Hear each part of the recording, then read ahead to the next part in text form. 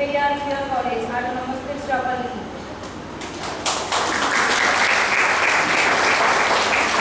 Our support speaker, Reverend Dr. Sister Head Department of History, Holy Cross College, Tiruchirappalli. And I welcome our vibrant staff and my dear students.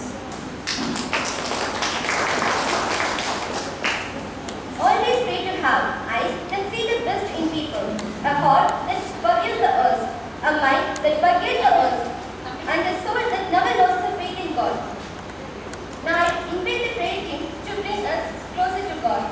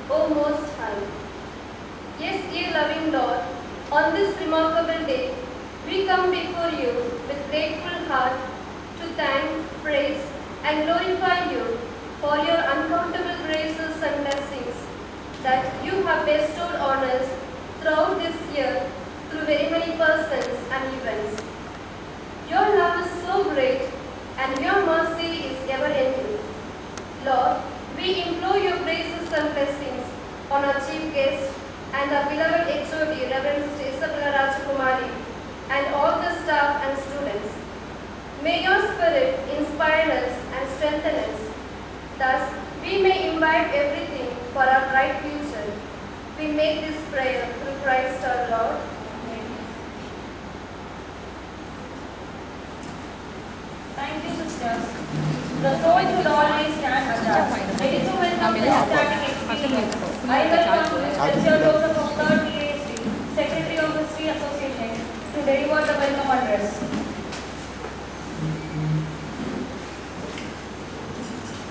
Leaders are made. They are not God. They are made by hard effort, which is the price which all of us must pay to achieve any goal that is worthwhile. A very pleasant good afternoon to all gathered here. On behalf of the PG and Research Department of History, I am Mr. Joseph. Extend a warm welcome to all of you present here for this auspicious occasion of our valedictory address on archaeology and epigraphy as the base of history. In the words of William Arthur Old, leadership is based on inspiration, not domination, on cooperation, not intimidation. I'm really glad to welcome our inspirational chief guest, Dr. Xavier, Assistant Professor, PG and Research Department of History, Archaeology College, Tiruchirappalli. Welcome, sir. Sir has completed his UG, PG, MPhil and PhD degree in St. Joseph's College, Tiruchirappalli. Sir has offered research guidance for many PhD scholars and MPhil scholars.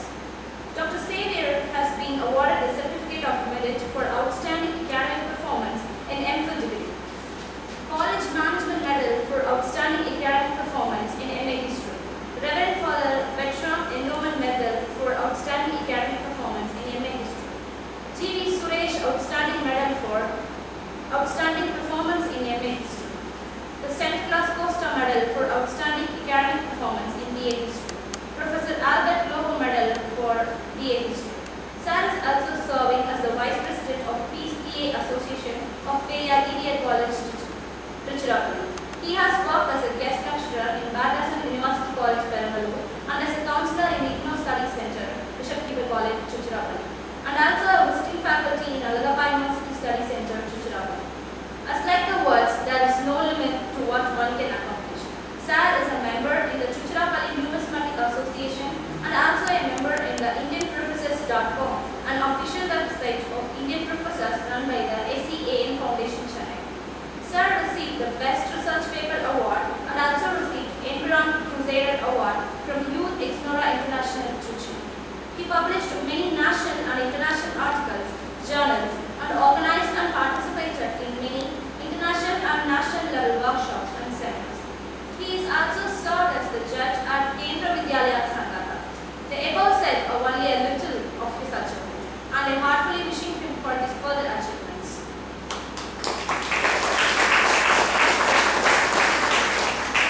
Mark Twain says, really great people make you feel that you can be great too. And I am so proud to welcome our ceaseless crusader, Reverend Dr. Sister Krishna Bridget, Principal, Holy Cross College, Tiruchirappalli. And welcoming our incredible energy, Reverend Dr. Sister Isabella Rajakumari, Head, PG and Research Department of History, Holy Cross College, Tiruchirappalli. And the smiths of the students' minds, our teachers of the PG and Research Department of History, and my dear enthusiastic friends. Once again, I wholeheartedly welcome you all to the History Association valedictory function. Thank you. To be inspired is great, but to be inspired is great, but to be an inspiration is an honor. So I heartfully invite Reverend Dr. Sister Isabella Rajakumari to honor our chief guest.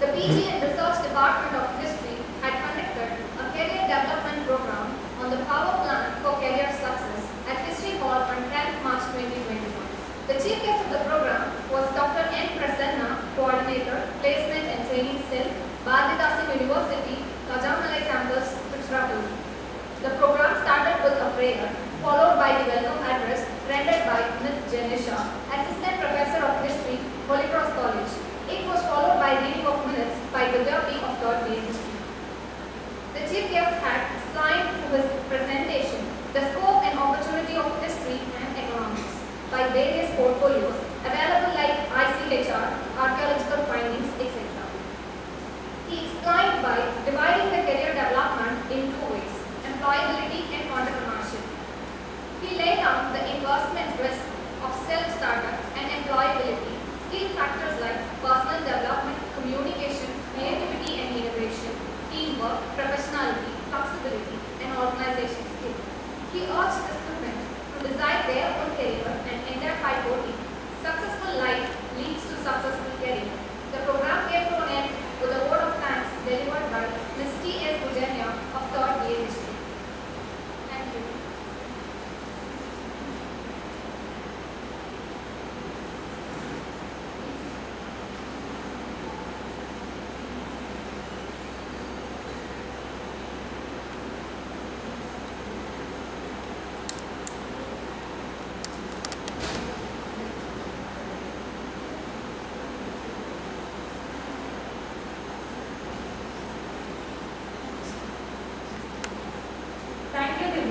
Every thought you produce, anything you say, any action you do, it bears your signature. Now I request Dr. Xavier to expertise his valuable words.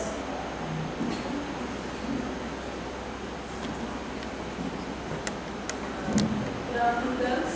Good afternoon, sir. And Dr. Samuel and Praveen also. And I'm very happy and really grateful to Dr. Xavier. Grateful to turn on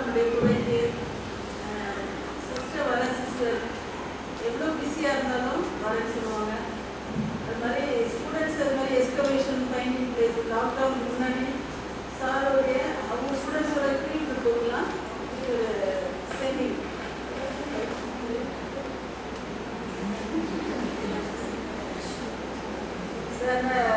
இந்த லாக்டவுன்னால இந்த சூழ்நிலையில் நாங்கள் excavation அந்த மாதிரி இடங்களுக்குலாம் கூட்டிகிட்டு போக முடியல. நான் பேசுகிறது கூட சார் சொன்னாங்க we are planned but the thing is nowadays corona virus is fast spreading, so everywhere there is a restrictions with regard to these excavations or going out in a group like that. So we will see Sister he has a lot of plans. We sit with him and talk to him. His research experience, Chelsea, I think she quoted that biodata Badhe ஒரு doctorate பண்ணிடலாம் உங்களுக்கு அப்படின்னு சொன்னாங்க. I don't know who said that. It's you. So அந்த அளவுக்கு அவங்களுடைய academic profile மிக ரொம்ப ரிச்சாக இருக்கும். Field விசிட்ல ரிசர்ச்ல academic expert. He was when she read you have heard so much of he has a vast experience in all the things with regard to history and other allied subjects. So I really grateful to Dr. Xavier for accepting our invitation and come over here to deliver the relativity address for our students, because it's a long-awaited dream. But so many times I was thinking to call you, but only now it's possible, because we have been working from December. Now I think 2-3 months are over. But next month only the 30th till 30th they will be here, then they will fly out. No? Final year na பறந்துருவீங்க. So அதனால் உங்களுக்கு இந்த college day வந்து 26th வைக்கிறதுனால we have to wind up certain activities. But the field visit we can always then extend after the college day also. So I will consult with sir and I will take you all and I will ask the staff also to accompany you all for the field visit. Now if you listen to you sure and certain, you will have an experience and an idea also. Thank you sir, thank you students. So wish you all the best.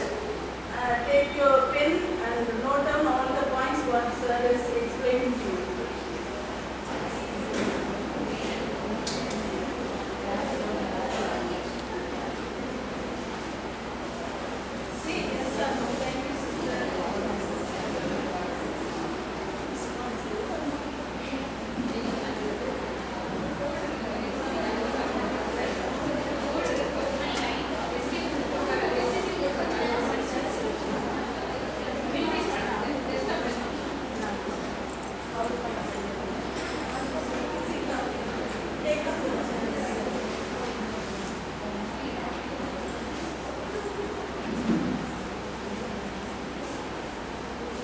இந்த அருமையான நிகழ்வை வழிநடத்தி கொண்டிருக்கக்கூடிய மாணவ செல்வங்களே,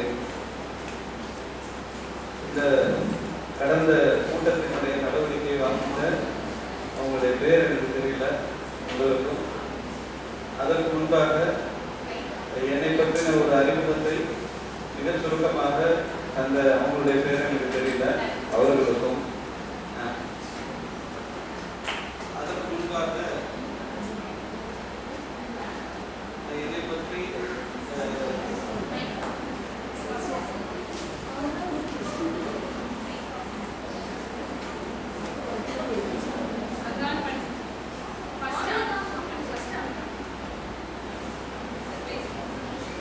என்னை பற்றி அருமையான வார்த்தைகளை உங்களிடம் பகிர்ந்து கொடுத்த உங்களது கல்லூரி வரலாற்று துறையின் துறை தலைவரும் அருள் சகோதரியுமான உங்களுடைய துறை தலைவர் அவர்களுக்கும், என்னை இங்கு வரவழைக்க காரணமாக இருக்கக்கூடிய என்னுடைய மாணவி, தற்போது உங்களுடைய பேராசிரியர், என்னுடைய தோழி, தற்பொழுது உங்களுடைய பேராசிரியர் அவர்களுக்கும், என்னுடைய பேராசிரியர் பெருமக்களுக்கும், அருள் சகோதரிகளுக்கும், மாணவர்களுக்கும், அனைவருக்குமாக என்னுடைய மனமார்ந்த வாழ்த்துக்களையும் நன்றிகளையும் தெரிவித்துக் கொண்டு, இங்க நான் பேசுறது கொஞ்சம் கூச்சமா இருந்தது. இது எனக்கு மட்டும் இல்லை, இங்க முதலாக நான்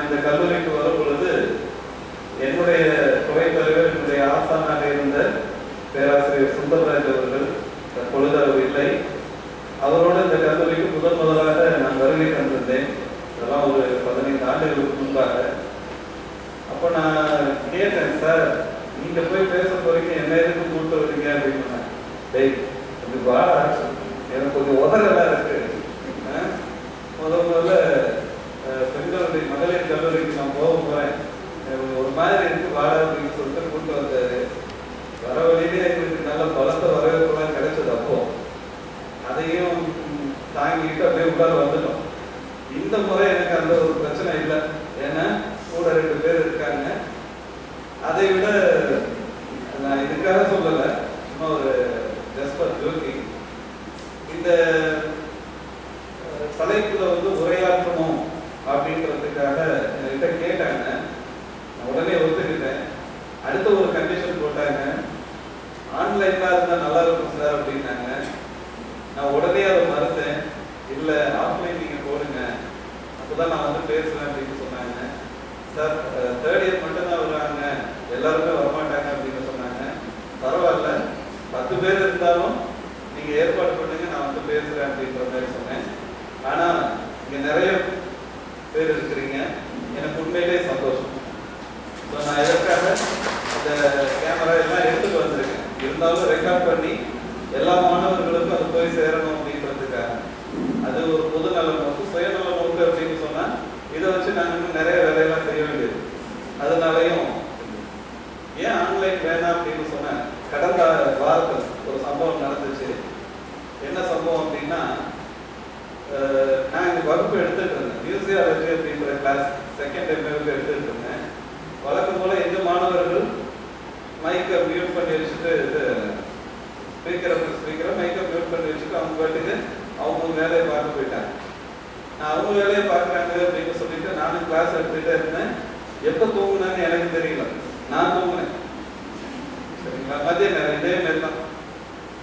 அப்போது இங்கே துறையில் சில பேராசிரியர்களுடைய குழந்தைகள் அங்கே வந்து விளையாண்டுட்டு இருந்தாங்க. அதில் ஒரு குழந்தை என்ன பண்ணிச்சு, வந்து வேகமாக பெஞ்சை தட்டி விட்டோன்னே அதுக்கப்புறம் தான் நானே முடிச்சேன். சரிங்களா, இது ஒன்று. 2வது காரணம் நான் இன்னொன்று சொல்லிட்டேன் உங்கள்கிட்ட. நீங்கள் எப்படி என்னை கவனிக்கிறீங்களா கவனிக்கலையா அப்படின்னு சொல்லிட்டு எனக்கு தெரியுது. ஸோ அதற்காக வேண்டி நிறைய கருத்துக்களை இங்கே பகிர்ந்து கொள்ளணும் அப்படின்ற ஒரு நோக்கத்தோட நான் உங்களிடம் உரையாற்ற வந்திருக்கிறேன். இதுதான் ஆன்லைன் இல்லாமல் ஆஃப்லைன் வந்து நான் பேசணும் அப்படின்றதுக்காக.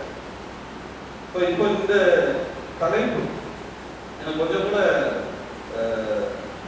இது இவ்வளவு தகவல்களை சிஸ்டர்கிட்ட கேட்டேன்.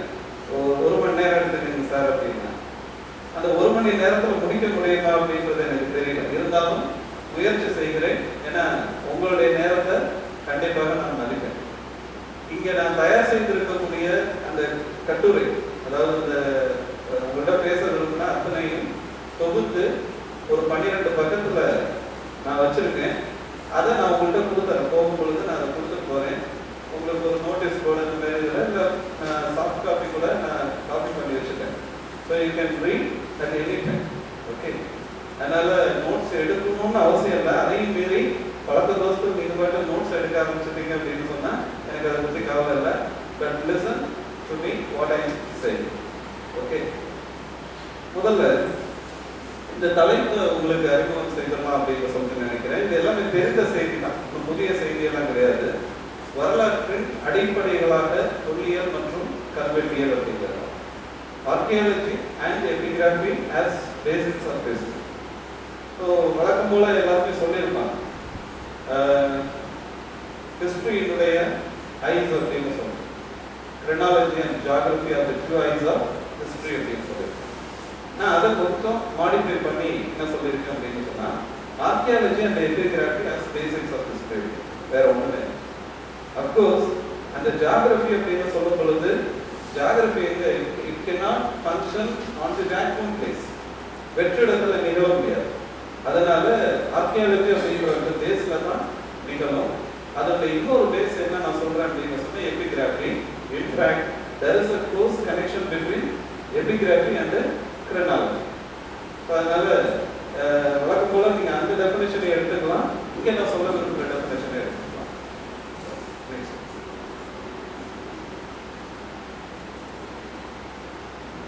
இது இந்த முறையை நான் உங்களுக்கு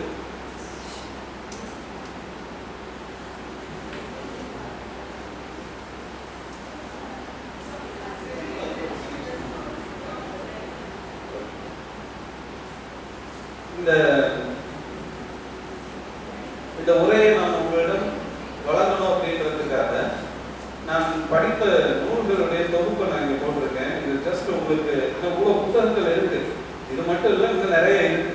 சரிங்களா, இதையும் நாம படித்தோம் அப்படின்னு சொன்னா இன்னும் நல்லா இருக்கும் அப்படின்றதுக்காக தான் இங்க உங்களுக்கு கொடுத்துருக்கேன். இதுல எல்லா புத்தகங்களுமே முக்கியமான புத்தகங்கள். இந்த annual report on epigraphy and epigraphy Indica அப்படிங்கிறது ஒரு வால்யூம், சரிங்களா? அதுல அங்க இருக்க சில விஷயங்களை எடுத்துருக்கு. மற்றபடி அது ஃபுல்லா படிச்சு எல்லாம் முடிக்கிறதுக்கு இந்த ஜென்மத்துல முடியாது, சரிங்களா? அதனால இந்த புத்தகங்களுடைய பட்டியல் உங்களுக்கு கொடுத்துருக்கேன். நீங்க அதை புத்தகங்கள் இருக்கு அப்படிங்கிறது நீங்க தெரிஞ்சுக்கிட்டு உங்களுடைய எதிர்காலம் உங்களுடைய ஆய்வுகளை கட்டமைக்கிறதுக்கு வசதியா இருக்கும் அப்படிங்கிறதுக்காக தான் சொல்றேன். I would like to begin my address from the quote of Lord Curzon. I hope all of you remember Lord Curzon. ஆனா அவரை பத்தி அவருடைய பேர்ல கர்ஸ் அப்படின்னு ஒரு அந்த வேர்டு இருக்கோ என்னவோ தெரியல. அவர் எல்லாருமே திடீர்னு தான் இருந்திருக்காங்க. அதுக்கு என்ன காரணம் அப்படின்னு சொன்னா பெங்கால் பார்ட்டிஷன் அப்படின்னு அவர் வங்காளத்தை பிரிச்சார். அப்போ லார்ட் கர்சன் வங்காளத்தை பிரிச்சதுக்காக அவர் திட்டணும் அப்படின்னு சொன்னா இப்ப இருக்கிற முதலமைச்சரையும் இப்ப இருக்கக்கூடிய தலைமை அமைச்சர் பிரதம மந்திரி தெரிந்தே தருது. ஏன் அப்படின்னு சொன்னா அவங்க அதான செய்யறாங்க, பிரிச்சுட்டு பிரிக்கிறதுன்றது நிர்வாக வசதிக்காக. அப்ப அந்த வேலையை தான் அவர் செஞ்சார். அதை விட்டுட்டு அவர் எப்படி பண்ணார் அப்படின்னு சொல்லிட்டு அவரை திட்டிக்கிட்டே இருப்பாங்க. ஸோ அது நமக்கு இப்போதைக்கு தேவையில்லை, அது வேற topic. Our archaeological survey of India அப்படின்னு சொல்லக்கூடிய அந்த அமைப்பு உருவாக்குறதுக்கு மிக முக்கியமான காரணகர்த்தா அப்படின்றார். அவர் அந்த இடத்துல சொல்றாரு, it is equally our duty to dig and discover, to classify, to reproduce and describe, to copy and decipher and cherish and conserve. எல்லாத்தையும் அதில் கொண்டு வந்துடுறாரு, சரிங்களா? ஸோ அதில் decipher அப்படின்னு சொல்லக்கூடிய வேர்டும் டிஸ்கவர் அப்படின்னு சொல்லக்கூடிய வேர்டு தான் நம்ம டாபிக்கினுடைய ஆணிவே. ஓகேவா? ரொம்ப குட்டியா இருக்கும் பாருங்க. இது உங்களுக்கு ஜஸ்ட் ஷோ பண்றேன். வரலாற்று ஆதாரங்கள் அப்படின்னு சொல்லிட்டு மேல இருக்கு. அதற்கு பிறகு உள்நாட்டு சான்றுகள், அயல்நாட்டு சான்றுகள், அப்புறம் முதன்மை ஆதாரங்கள், அப்புறம் துணைமை ஆதாரங்கள், அப்புறம் அதை தொல்லியல் சான்றுகள் அப்படின்னு சொல்லிட்டு அங்க நம்ம தெரிவிக்கிறோம். அந்த தொல்லியல் சான்றுகள் பற்றி தான் இப்போ நம்ம படிக்கிறோம். இது இன்னும் இந்த பிக்சர் இன்னும் பெருசா இருக்கும். அதாவது எல்லா சான்றுகளையும் ஒரே பேஜில் வரணுன்றது என்னுடைய ஆசை. அதை நான் டிவைஸ் பண்ணி வச்சிருக்கேன். ஸோ அதை படிச்சோம்னாலே போதும், ஓகேவா? அதை பார்த்துட்டு நம்ம எக்ஸாமுக்கு போனோம் அப்படின்னு சொன்னா எல்லா சான்றுகளும் அப்படியே அந்த இமேஜ் நம்ம மைண்டில் அப்படியே ஃபிக்ஸ் ஆயிடும். So that we can easily write. அது மாதிரி நான் தயார் செஞ்சிருக்கேன். இது இப்போ உங்களுக்காக எதுக்காக காரணம் அப்படின்னு சொன்னா வேர் ஆர்கியாலஜிக்கல் சோர்சஸ் அப்படின்றத நீங்க தெரிஞ்சுக்கணும். ஓகே, இம்பார்ட்டன்ஸ் ஆஃப் ஆர்கியாலஜி இதை பற்றியும் உங்கள்கிட்ட அதிகமாக இப்போதைக்கு நான் பேச விரும்பல. நான் என்னுடைய உரையின் கூடாக உங்களுக்கு எல்லாமே அது தெளிவாக சொல்லுவேன். Archaeological sources அப்படின்னு சொல்லும் பொழுது can be divided into three. Number one, monumental finds, epigraphy, numismatics. So இந்த மூன்று கேட்டகரியில கொண்டு வரலாம். இன்னும் நிறைய இருக்கு, அதையும் பின்னாடி நம்ம பேசுவோம். இது இப்போதைக்கு தேவையில்லை. இந்த பிக்சர் உங்களுக்கு கேள்விப்பட்ட பிக்சர் தான். அந்த கீழடியில எப்போ கீழடின்னு இல்லை, எல்லா இடத்துலையுமே அகழ்வாராய்ச்சி செய்யும் பொழுது அந்த பிட்டுன்னு சொல்லுவாங்க. அந்த குழியை தேர்வு செய்யக்கூடிய முறை இதை செஞ்சுட்டு அதுக்கு பிறகு அவங்க என்ன பண்ணுவாங்க அப்படின்னு சொன்னா இந்த கொத்தனாருக்கு பயன்படுத்துவாங்க, மணியாஸ் கரண்டி அப்படின்னு சொல்லுவாங்க. ஸோ அந்த இதையும் அப்புறம் சின்ன சின்ன கலை வெட்டின்னு சொல்லுவாங்க இல்லையா, களை கொத்தி களை வெட்டி, அதை மட்டும் தான் பயன்படுத்துவாங்க. மற்றபடி பெரிய அளவில் அவங்க எடுக்க மாட்டாங்க. ஈஸி, நான் ஒரு கொத்தியை கொண்டு உள்ளார விட்டு அப்படியே அள்ளி வெளியில் வச்சு ஈஸியாக எல்லாத்தையும் கண்டுபிடிச்சிடலாம். But definitely there will be some problems in identifying all the materials. அதனால இதை எடுத்துட்டு போய் கிட்டத்தட்ட வருஷ கணக்கில் நம்ம ஒரே வரியில படிக்கிறோம். சித்து சம்பவலி நாகரிகத்தை அப்படின்னு சொல்லிட்டு ஒரு வரியில படிச்சிடலாம். இவர் கண்டுபிடிச்சார், சார் ஜான் மார்ஷல் கண்டுபிடிச்சார். ஆனா அதை கண்டுபிடிக்கிறதுக்கு முன்னாடி எத்தனை ஆண்டுகள் அவர் தன்னுடைய உழைப்பை அவர் பயன்படுத்தியிருப்பார் அப்படின்றத கொஞ்சம் கற்பனை பண்ணி பாருங்க. Again, அந்த சோர்ஸ் இந்த தமிழ்நாடு ஹிஸ்டரியினுடைய சோர்சஸ் என்னென்ன இருக்கு அப்படின்னு சொல்லிட்டு இந்த ஒரு டயக்ராம் போட்டிருக்கேன். நீங்க பின்னாடி கூட பாருங்க. நிலவியல் சான்று அப்படின்னு சொல்றாங்க, பாசல்ஸ். இந்த பாசல்ஸ் அப்படிங்கும் பொழுது இதுதான் இப்போதைக்கு பூமியில கிடைத்திருக்கிறதுலே மிக பழமையான அப்படின்னு. அதை விட பழமையான சான்று எதுன்னு கேட்டீங்கன்னா, நம்ம சாதாரணமா ரோட்ல பாக்குறோம்ல ஜல்லிக்கல்லுன்னு சொல்லுவாங்க, அதெல்லாம் என்ன பொறுத்தளவுல மிக பழமையானது அப்படின்னு சொல்லுவாங்க. ஏன்னா அது உருவாகிறதுக்கு மில்லியன்ஸ் ஆஃப் இயர்ஸ். மண் துகள் ஒன்னாகி அது கடினமாகி அப்படியே இறுகி போறதுக்கு மில்லியன் ஆண்டுகள் இருக்கு. இருந்தாலும் இந்த பாசல்ஸ் அப்படின்னு சொல்லக்கூடிய படிமங்கள், புதை படிமம், இந்த ஜுராசிக் பார்க் டைனோசர் படத்தெல்லாம் நீங்க பார்த்துருப்பீங்க. அது மாதிரி தான் இங்க நம்ம ஸ்டார்ட் பண்ணோம். இப்போ இங்க நம்முடைய தமிழ்நாட்டை பொறுத்தளவுல அரியலூர் பகுதியில் அதிகமாக கிடைக்குது. நாங்கள் இங்கே எல்லா இடத்துக்கும் ஓரளவு விசிட் போயிட்டு இருக்கோம். ஃபியூச்சரில் சிஸ்டம் உங்கள்கிட்ட ஏற்கனவே சொன்ன மாதிரி நம்முடைய கல்லூரியையும் கொலாபரேட் பண்ணி உங்களோட அந்த இடத்துக்குலாம் போயிட்டு வருவோம். Let's wait for some time. அந்த கொரோனா பிரச்சனையெல்லாம் தீர்த்து முடியும். கொரோனாவும் தேர்தல் பிரச்சனையும் தீர்த்து அதற்கு பிறகு அடுத்தடுத்த நிகழ்வுகளை நம்ம சந்திப்போம். இப்போ இந்த பாசல்ஸ் அப்படின்னு சொல்லக்கூடிய அந்த நிலவியல் சான்றுகள் அது எப்படி இருக்கு? இப்போ நாங்கள் எங்கள் டிபார்ட்மெண்ட்ல எங்களுடைய கல்லூரியில் ஒரு மியூசியம் ஸ்டார்ட் பண்ணோம். எங்கள் கல்லூரி உருவாகிறதுக்கு காரணமாக இருந்த ஐயா பெரியாருடைய பெயரை பயன்படுத்தி பெரியார் தொல்லியல் மையம் அப்படின்னு சொல்லிட்டு ஒரு அமைப்பை உருவாக்கணும். அந்த அமைப்பினுடைய ஒரு கிளையாக அருங்காட்சியகம், தொல்லியல் அருங்காட்சியகம் அப்படின்னு சொல்லிட்டு ஒரு அருங்காட்சியகத்தை உருவாக்கிறது. அந்த அருங்காட்சியகத்துல ஒரு முக்கியமான ஒரு இது என்ன அப்படின்னு கேட்டீங்கன்னா, இந்த பாசல்ஸ் அப்படின்னு சொல்லக்கூடியது படிமங்கள். அதனுடைய ஆண்டு அப்படின்னு பார்க்கும் பொழுது கிட்டத்தட்ட 145 மில்லியன் ஆண்டுகளுக்கு முன்பாக. இதிலிருந்து 145 மில்லியன் பிளஸ் 2021 நீங்க போட்டீங்கன்னா அதுதான் உங்களுக்கு கிடைக்கும். அந்த மாதிரி அவ்வளவு ஆண்டுகளுக்கு முன்பாக இந்த பூமியில உயிரோட இருந்த பொருட்கள் இன்றைக்கு நம்ம கண்ணு முன்னாடி கல்லாம இருக்கிறோம். சரிங்களா?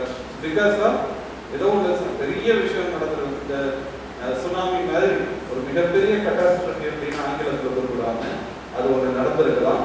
அதனுடைய வெளிப்பாடு இது உள்ளார போய் அமைங்கி அப்படியே கல்லா மாறி இருக்கு அப்படின்னு சொல்றாங்க. இப்போ நீங்க வாய்ப்பு கிடைச்சதுன்னா எங்களுடைய துறையில வந்து பார்க்கலாம். நீங்க பார்த்துட்டு அது பாசல்ஸ்னா எப்படி இருக்குன்றத நீங்களே வியூ பண்ணி பார்க்கலாம். ஒருவேளை அரியலூர் பகுதியிலேருந்து வரவங்களுக்கு அது ரொம்ப பழகின பொருள் தான். அப்போ அதே பகுதியிலேயே பார்த்தீங்க அப்படின்னு சொன்னா இந்த கல்மரம் அப்படின்னு ஒன்று இருக்கு. சாத்தனூர் பகுதியில ஒரு மரம் கல்லா மாறுமா அப்படின்னு சொன்னா வாய்ப்புகள் இருக்கு. சரிங்களா? மரம் கல்லா மாறி அதனுடைய சில எச்சங்கள் ரிமைன்ஸ் சொல்லக்கூடிய அந்த ருடிமெண்ட்ஸ் எங்களுடைய அந்த மியூசியத்துல இருக்கு. இந்த பாசல்ஸ் அப்படின்றது ரொம்ப முக்கியமான பொருள். அருங்காட்சியகத்துல ரொம்ப பழமையான அப்படின்னு சொல்லும் பொழுது பாசல்ஸ்லேருந்து நம்ம ஸ்டார்ட் பண்ணலாம். இதான் நீங்க பார்க்கறது. இதுல இந்த இதுதான் இருக்கும். அந்த சிமெண்ட்டுக்காக குவாரி அமைச்சிருக்காங்க. ஸோ அந்த குவாரியில நாங்கள் சேகரித்த பொருட்கள் தான் இந்த பாசல்ஸ். ஸோ கீழே இருக்கிறது அந்த சங்கு, இந்த கான்ஷியஸ் அப்படின்னு சொல்லக்கூடிய சங்குகள் இருக்கு. இது இவ்வளவு கிடைச்சது. நாங்கள் இன்னும் நிறைய கிடைச்சது, எல்லாத்தையும் சொல்லிட்டு வர முடியல. அதில் எனக்கு ரொம்ப வினோதமான ஒரு பொருள் அப்படின்றது என்னுடைய கையில் நான் வச்சிருந்த ஃபோட்டோ எடுத்தேன். இந்த கடல் பாசி இருக்கு இல்லையா, அந்த பாசி ஒரு கல்லு மேலே அப்படியே படிஞ்சு அப்படியே பாசி. அது இப்போதைக்கு என் கையில் இல்லை. நான் ஏற்கனவே பணியாற்றினேன் முசிறி கல்லூரியில் அப்படியே வச்சுட்டு வந்துட்டேன். சரிங்களா? போகிற இடத்துலலாம் உருவாக்கி வச்சுட்டு அங்கேயே வச்சுட்டு வந்துட்டு அப்போ இருக்கா என்னன்னு கூட எனக்கு தெரியல. ஏன்னா இங்கே ஈவிஆர் காலேஜில் பிஸி ஆகிட்டதுனால அங்கே என்ன கண்டிஷன் அப்படின்னு கூட எனக்கு தெரியல. Okay, next.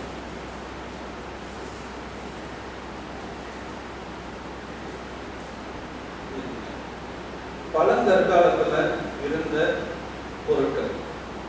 இப்ப பழங்கற்காலம் அப்படின்னு பார்க்கும் பொழுது இப்ப இதுக்கும் நாங்க ஒரு சில அந்த ஸ்லைட் வந்து நான் கடைசியா நான் உங்களுக்கு காட்டுறேன். நாங்க போன விசிட்ல கிடைத்த பொருட்கள் அப்படின்னு சொல்லிட்டு முதல்ல இந்த பழங்கற்காலம் அப்படின்னு பார்க்கும் பொழுது பாலியோலித்திக் அப்படின்னு சொல்றாங்க. இந்த பாலியோலித்திக் பீரியடே வந்து அவங்க ஒரு 3 வகையில பிரிக்கிறாங்க. Early palaeolithic, middle and later palaeolithic அப்படின்னு. பேலியோ இதெல்லாம் உங்களுக்கு திரும்ப சொல்ல வேண்டிய அவசியம் இல்லை, எல்லாருமே நீங்க படிச்சிருப்பீங்க. இந்த கற்காலத்தை சார்ந்த ஆயுதங்கள் ஒண்ணு கரட பொருளா இருக்கும், புதிய கற்காலத்துல வளவளப்பா இருக்கும், அவ்வளவுதான். இதான் ரெண்டுக்கும் உள்ள வித்தியாசம். ஆனால் அவர்களுடைய பண்பாடு பார்த்தீங்க அப்படின்னு சொன்னா மிகப்பெரிய மாறுதல், ஒரு பெரிய கேப் இருக்கு. அந்த கரடு முரடு அப்படிங்கிறதுக்கும் வளவளப்பான அப்படிங்கிறதுக்கும் இடையில என்ன நடந்தது அப்படிங்கிறது தான் இங்க உள்ள விஷயம். ஏன் கரடு முரடாக பயன்படுத்தினாங்க அப்படின்னு சொன்னா they didn't know how to polish. அதுதான் இந்த விஷயம். எப்படி பாலிஷ் பண்றதுன்னு கூட உங்களுக்கு தெரியல. ஏன்னா அதற்கு முன்பாக இவர்கள் இருந்த நிலை எப்படி தெரியுங்கன்னா நாடோடி வாழ்க்கை அப்படின்னு சொல்லுவாங்க. So they never settled in a place. ஒருவேளை செட்டில் ஆயிருக்காங்க வச்சுக்கோங்க, நாம அவங்கள செட்டில் ஹியூமன் அப்படின்னு சொல்லுவோம். ஆனா இங்க நம்ம அது பேர் சொல்லலை, மாறாக அவர்கள் ஒரு இடத்த விட்டு அப்படி போயிட்டே இருப்பாங்க. அப்படி போகும் பொழுது அவர்களிடம் அந்த அளவுக்கு அதிகமான விஷயங்களை எதிர்பார்க்குது, பண்பாட்டு மாறுதல்களை எதிர்பார்க்குது. ஆனா அவங்க என்னைக்கு ஒரே இடத்துல இருக்கணும்னு ஆசைப்பட்டாங்களோ அந்த இடத்துல தான் நிறைய பண்பாடு மாறுதல்கள் நடந்துச்சு. அந்த அடிப்படையில பார்க்கும் பொழுது இந்த பழங்கற்காலத்துல கிடைத்த கருவிகள், நமக்கு கருவிகள் மட்டும்தான் கிடைக்கும் போது மற்ற பொருட்கள் கிடைக்கல. அந்த கல் கருவிகள் கிடைக்கும். நாங்கள் திருவள்ளூர் மாவட்டத்துக்கு போகும் பொழுது அங்க ஒரு மிகப்பெரிய ஒரு ஏரி இருக்கு. அந்த ஏரியில இந்த பொருட்களை நாங்கள் கண்டெடுத்தோம். நிறைய கல்கருவிகள் கிடைக்கும். சரிங்களா? அதை எடுத்துட்டு வந்து நாங்கள் வச்சிருக்கோம். நெக்ஸ்ட்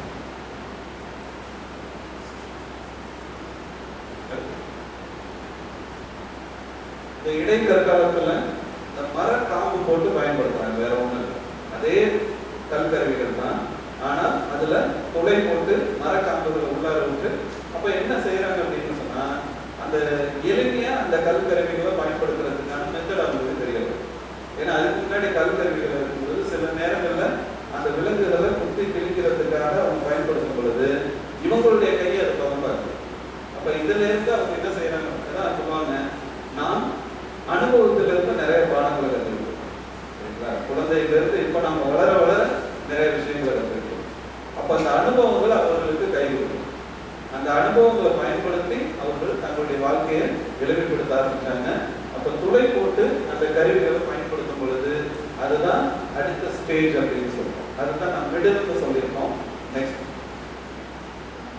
இது கடை கற்காலம். சரிங்களா? அந்த கற்காலம் அதோட முடியுது, பழைய கற்காலம் அதோட முடியுது. இதுல பாத்தீங்க அப்படின்னு சொன்னா அந்த வில் அம்பு பயன்படுத்துறது. வில் அம்புன்னா நீங்க நினைக்கிற திரைப்படங்கள்லாம் வர மாதிரி வில்லெல்லாம் கிடையாது. குச்சி மாதிரி இருக்கும், அதை வச்சுப்பாங்க. அதனுடைய நுனிப்பகுதியில கல், சின்ன கல் இருக்கு இல்லையா, சில்லுகள்னு சொல்லுவாங்க. அந்த சில்லுகளை அவங்க பயன்படுத்த ஆரம்பிக்கிறாங்க. ஸோ அதன் மூலமாக தூரத்திலிருந்து விலங்குகளை தாக்குறதுக்கான அந்த டெக்னிக்கை அவங்க கற்றுக்க ஆரம்பிச்சிட்டாங்க. நெக்ஸ்ட் ஸோ இது பழைய கற்கால சான்றுகள் இங்க இருக்கிறது. அது வந்து புதிய கற்கால கருவி. இதை நான் வந்து புத்தகங்கள்ல இருந்து எடுத்தேன். நாங்கள் எடுத்த கருவிகள் பின்னாடி உங்களுக்கு காட்டுறோம். இப்போ இந்த கூடுதலாக இங்க நம்ம என்ன செய்யறோம் அப்படின்னு சொன்னா சில குறியீடு, கிராஃபிட்டி மார்க்ஸ்ன்னு சொல்லுவாங்க, சில அந்த கீறல் குறியீடுன்னு சொல்லுவாங்க. இந்த கீறல் குறியீடுகள் அதிகமா கிடைத்த காலகட்டம் இதெல்லாம்.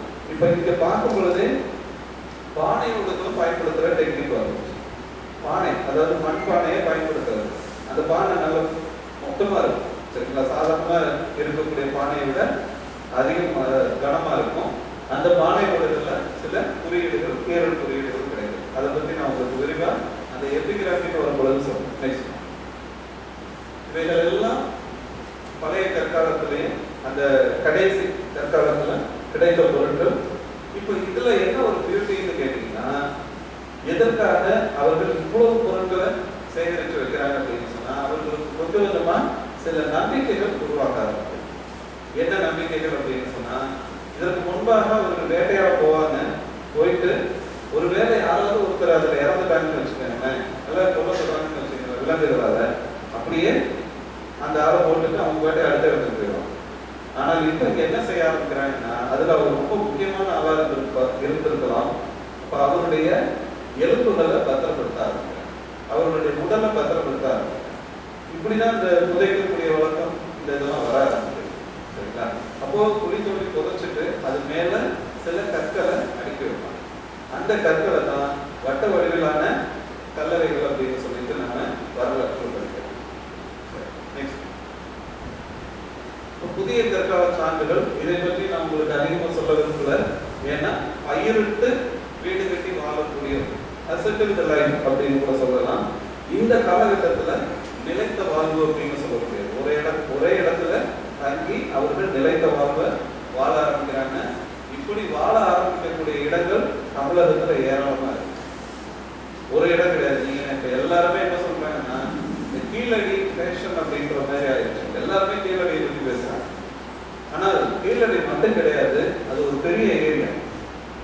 இன்னும் நாங்க சமீபத்துல இந்த இதுக்கு போயிட்டு வந்தோம். நாகப்பட்டினம் அப்படின்னு சொல்லக்கூடிய இடத்துல பொறையார் அப்படின்ற இடத்துக்கு ஒரு அகழ்வாராய்ச்சிக்கு போனோம். அங்க என்னென்ன கீழடியில பொருட்கள் கிடைக்கும் அந்த பொருட்கள் எல்லாம் பொறையாறுல கிடைச்சது. எங்களுக்கு ரொம்ப ஆச்சரியமா இருக்கு. அப்புறம் இந்த பக்கம் ஏற்காடு அப்படின்னு சொல்லக்கூடிய பொருள் எல்லா இடத்துலையுமே இதே திருச்சி மாவட்டத்துல, இதே திருச்சிராப்பள்ளி மாவட்டத்துல நம்முடைய பழைய கற்கால கருவிகள் கிடைத்ததாக ராபர்ட் ப்ரூஸ் கேள்விப்பட்டிருப்பீங்க. அவரு தன்னுடைய குறிப்பில் எழுதி வச்சிருக்காரு. அப்ப நம்முடைய மாவட்டத்திலையும் மக்கள் இருந்திருக்காங்க. அதற்கான சான்றுகள் திருச்சிராப்பள்ளி அரசு அருங்காட்சியகத்துல பத்திரப்படுத்திருக்கு. நீங்க வாய்ப்பு கிடைக்கும் பொழுது அதையும் நீங்க பார்க்கணும். சரிங்களா? அது நிறைய பிரிவுகள் இருக்கு. முதல் காலகட்டம், இரண்டாம் காலகட்டம், ஒவ்வொரு காலகட்டத்துக்கும் ஒரு வேறுபாடு, மிகச்சிறிய அளவிலான சில வேறுபாடுகள் இருக்கு. அந்த வேறுபாடுகளை நம்ம தெரிஞ்சுக்கிட்டோம் அப்படின்னு சொன்னா அது என்ன காலகட்டம் அப்படின்றது நமக்கு ரொம்ப தெரிஞ்சிடும். அதுல உணவு வகைகள் என்னென்ன இருக்கு அப்படின்றது சொல்றாங்க. எல்லாமே நான்வெஜ் சாப்பிடக்கூடியவங்க தான். சரிங்களா? அதற்கு பிறகுதான் என்ன செய்யறாங்க அப்படின்னு சொன்னா இந்த தாவர உண்ணி அப்படின்னு சொல்லக்கூடிய அந்த பழக்கம் உருவாக்குது. அதுக்கு முன்பாக எல்லோருமே நான்வெஜ் தான். பெருங்கற்காலம் அப்படின்னு சொல்றோம். பெருங்கற்காலம்னா பெரிய பெரிய கல்ல பயன்படுத்தினாங்க அப்படின்ற ஒரு அர்த்தம் எல்லாரும் சொல்லுவாங்க. ஆனா அது கிடையாது. பெருங்கற்காலம் அப்படின்னும் பொழுது இந்த கல், இந்த புகை மயிறு ஒன்று பயன்படுத்தும். அதனுடைய போட்டோ வந்து பின்னாடி இருக்கும், அதை உங்களுக்கு காட்டுறேன். அந்த அடிப்படையில பெருங்கற்கால சான்றுகள், பெருங்கற்காலத்துல பெரிய புதைக்குழிகளை உருவாக்கி அதுல எலும்புகளை உள்ளார போட்டு பாதுகாக்கக்கூடிய ஒரு, சரிங்களா? அப்படிப்பட்ட நினைவு சின்னங்கள் அமைக்கக்கூடிய ஒரு வழக்கம் உருவாக்காது. அது எடுத்தே பெரிய கோவில் கட்டாம இதுதான் ஆதி மனிதர்களுடைய வழிபாட்டு இடங்கள் அப்படின்னு கூட சொல்லுவாங்க. ஓகேவா? அதை பற்றி நம்ம விரிவாக பார்ப்போம். இதே காலகட்டத்துல தான் இரும்பு உள்ளிட்ட பொருட்கள், அதாவது இந்த ஏற்கனவே இந்த மெட்டல் ஏஜ்னு சொல்லுவாங்க, உலோக காலம் அப்படின்றதும் இந்த காலமும் மெர்ஜ் ஆகும். அந்த உலோக காலத்திலேயே ரொம்ப லேட்டரானது அப்படின்னு பார்த்தீங்கன்னா இரும்பு, ஏர்லி அப்படின்னு பார்த்தீங்கன்னா காப்பர். சரிங்களா? காப்பர் அப்படியே ஒவ்வொரு உலோகங்களாக அவர்கள் கண்டுபிடிக்க ஆரம்பிக்கிறாங்க. இது இப்போதைக்கு தேவையில்லை, நேரம் இல்லை. அதனால இல்லாட்டி இதை பேசினாலே கிட்டத்தட்ட 4 மணி நேரம் உட்காந்து பேசிக்கிட்டு இருக்கலாம். இப்போ தொல்பொருள் சான்றுகள்ல நாம இங்க படிக்கிறது என்ன அப்படின்னு சொன்னா கற்காலம், உலோக காலம் அப்படின்னு சொல்றோம். இதுல கற்கால சான்றுகளை பத்தி தான் அதிகமா நம்ம பேசிக்கிட்டு இருக்கோம். உலோக காலத்தை பத்தி பேசுறது இல்லை. ஏன் அப்படின்னு சொன்னா உலோக காலம் அப்படிங்கும் பொழுது ஏற்கனவே இப்ப நாம வாழ்ந்துட்டு இருக்கிறது உலோக காலம். மிகச்சரியாக யாராவது சொல்ல முடியுமா நம்ம என்ன உலோக காலத்துல வாழ்ந்துட்டு இருக்கோம்? ஐயன்னு சொல்லி தப்பா சொல்லாதீங்க. நம்ம என்ன உலோக காலத்துல வாழ்ந்துட்டு இருக்கோம்? எவர் செல்வர், எவர் செல்வர்னு சொல்றோம்ல, அது ஒரு உலோகம் தானே. அப்ப சில்வர்னு சில பேர் சொல்றாங்க. சில்வர்னு சொன்னா அது தப்பு, ஏன்னா அது வெள்ளி அப்படின்ற காலம். இங்க எவர் சில்வர் அப்படின்னு சொன்னா எல்லா நேரத்திலையும் அது சில்வர் மாதிரி இருக்கும் அப்படின்றதுனால எவர் சில்வர்னு பேர் வச்சிருக்காங்க. அந்த காலகட்டத்தில் வந்து கொஞ்ச நாளைக்கு கிடையாது, இரண்டாம் உலகப் போர், முதல் உலகப் போர் அப்படின்ற காலகட்டத்துல நம்ம எந்த மெட்டல்ல வந்துட்டு இருந்தோம், அலுமினியம் பயன்படுத்தும். அதனால அந்த காலகட்டத்தில் அலுமினியத்துக்கு நிறைய டிமாண்ட் இருந்துச்சு. அதற்கு முன்பாக நீங்க பாத்தீங்க அப்படின்னு சொன்னா அயன் அப்படின்னு சொல்லக்கூடியது, அயன் ஏஜ் தான் இருக்கிறதுலே மிக நீளமான காலகட்டம் அப்படின்னா. சரிங்களா? இது நம்முடைய உறையூர் பகுதியில கிடைத்த இந்த சாய தொட்டி. அந்த இந்த இடம் உறையூர் அப்படின்றது ஒரு காலகட்டத்துல ஒரு துணி, பருத்தி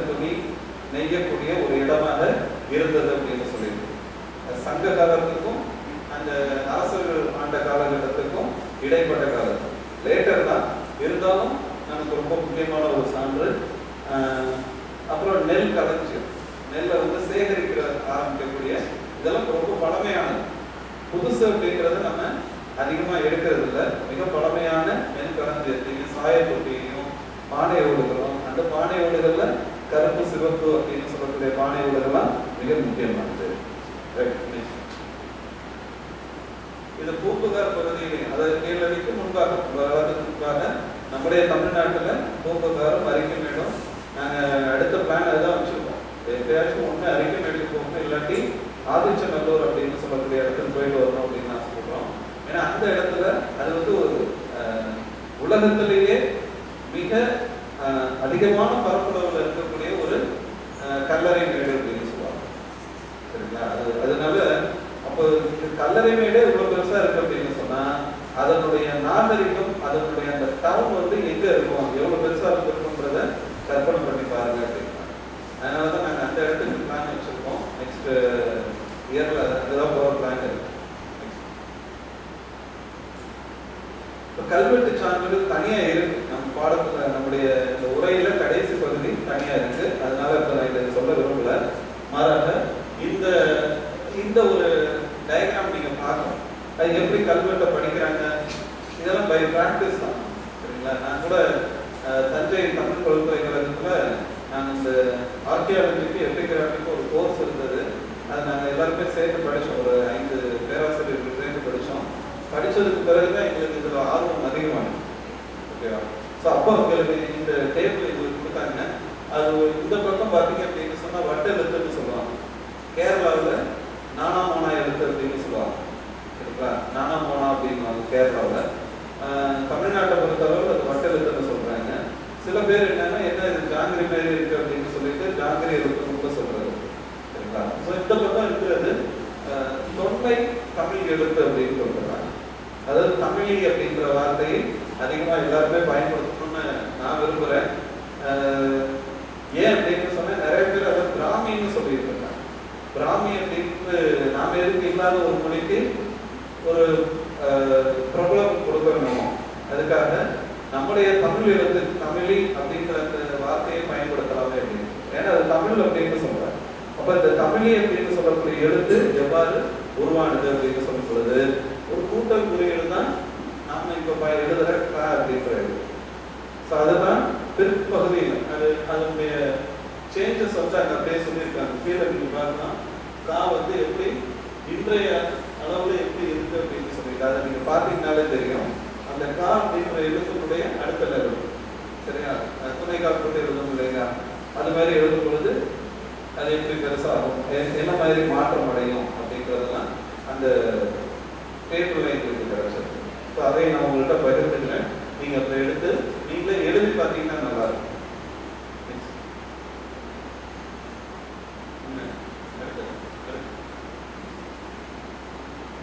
இது பிற்கால தமிழ் எழுத்து. இப்போ நாங்கள் மறுபடியும் அந்த காண்ற எழுத்தை காட்டுறேன் பாருங்க.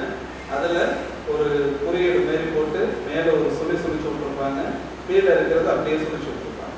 ஸோ அதுதான் பிற்பகுதியில் நம்ம என்ன செய்யறோம், இன்னும் கொஞ்சம் எழுத்து சேர்த்து விடும் பொழுது அதுக்கு இப்போ இருக்கக்கூடிய கா அப்படிங்கிற எழுத்தாக மாறுது. இதெல்லாம் நடக்கிறதுக்கு நூற்றாண்டுகள் ஆயிடுது. எடுத்த இடத்துல அப்படியே மாற்றிருக்க மாட்டாங்க. அடுத்த ஆண்டு அப்படின்னு சொல்லுவாங்க. அது மாதிரி கிடையாது, நூற்றாண்டுகள் ஆயிடுது. அதனால தான் நம்முடைய நாகரிகம் மிக பழமையானது, பாரியது அப்படின்னு சொல்றதுக்கான காரணம் தான். ஸோ அந்த பக்கத்தில் இருக்கிறது கிரந்த எழுத்து அப்படின்னு சொல்றாங்க. கிரந்த எழுத்துக்கு தனி எழுத்து கிடையாது, ஏறக்குறைய நம்ம தமிழ் எழுத்துலேருந்து உள்வாங்கப்பட்டது, கடன் வாங்கப்பட்டது அப்படின்னு சொல்றாங்க. ஒரிஜினல் எழுத்து சொல் அப்படின்னு சொன்னா நம்ம தமிழை தான் சொல்றோம். ஏன்னா நீங்க அதை எழுதி படிச்சு பார்க்கணும். நான் என்னுடைய மாணவர்கள்ட்ட அடிக்கடி நான் சொல்றது உண்டு, தமிழ்ல எழுதுறதுக்கும் பேசுறதுக்கு என்னைக்கே தயங்காது அப்படின்னு. ஏன்னா அது அவ்வளோ உயர்வான ஒரு மொழி அப்படின்னு. நீங்க எடுத்து எந்த எழுத்து வேணாம். உதாரணத்துக்கு நான் கடைசியாக சொல்ல வேண்டிய வார்த்தை இப்பவே சொல்லிடுறேன்.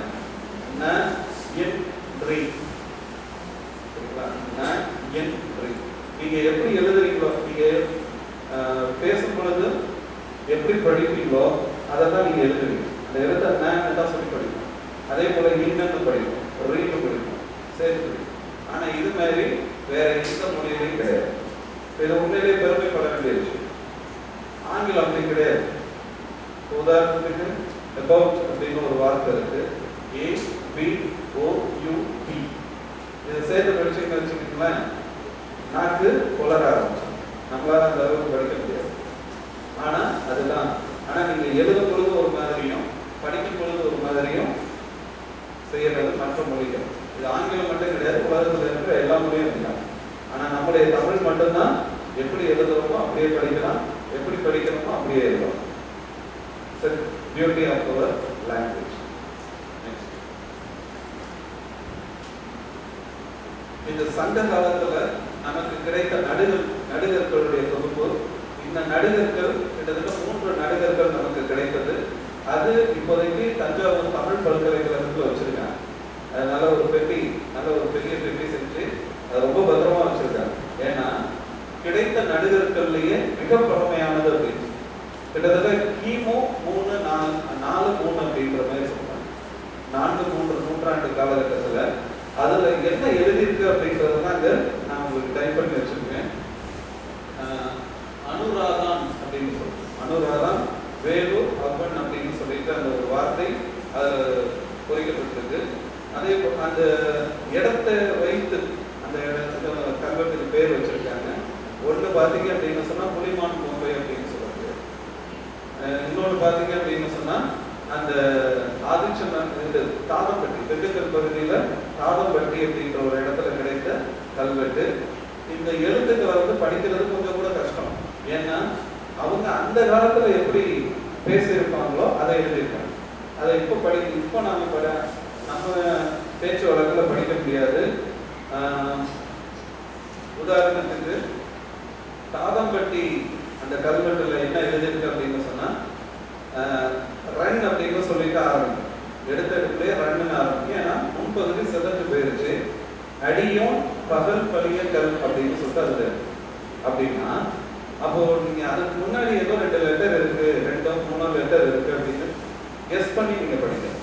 அப்படி படிக்கும் பொழுது குபீரனின் அடியானாகிய பகல் என்பான் பள்ளிப்படுத்தப்பட்டிருக்கும் கல் அப்படின்னு சொல்லிட்டு அந்த மாதிரி சில விஷயங்களை கெஸ் பண்ணி தான் நம்ம படிக்க வேண்டியிருக்கு. அந்த அடிப்படையில் நமக்கு ஏராளமான சான்றுகள் கிடைச்சிட்டு இருக்கு. ஆனா தொல்பழங்கால சான்றுகள் நடுகர்கள் அப்படிங்கும் பொழுது இந்த 3 இடத்துல கிடைத்த நடுகர் கல்வெட்டுகளை சொல்றாங்க. தஞ்சாவூர் தமிழ் பல்கலைக்கழகத்தில் இருக்கு, பார்க்கலாம்.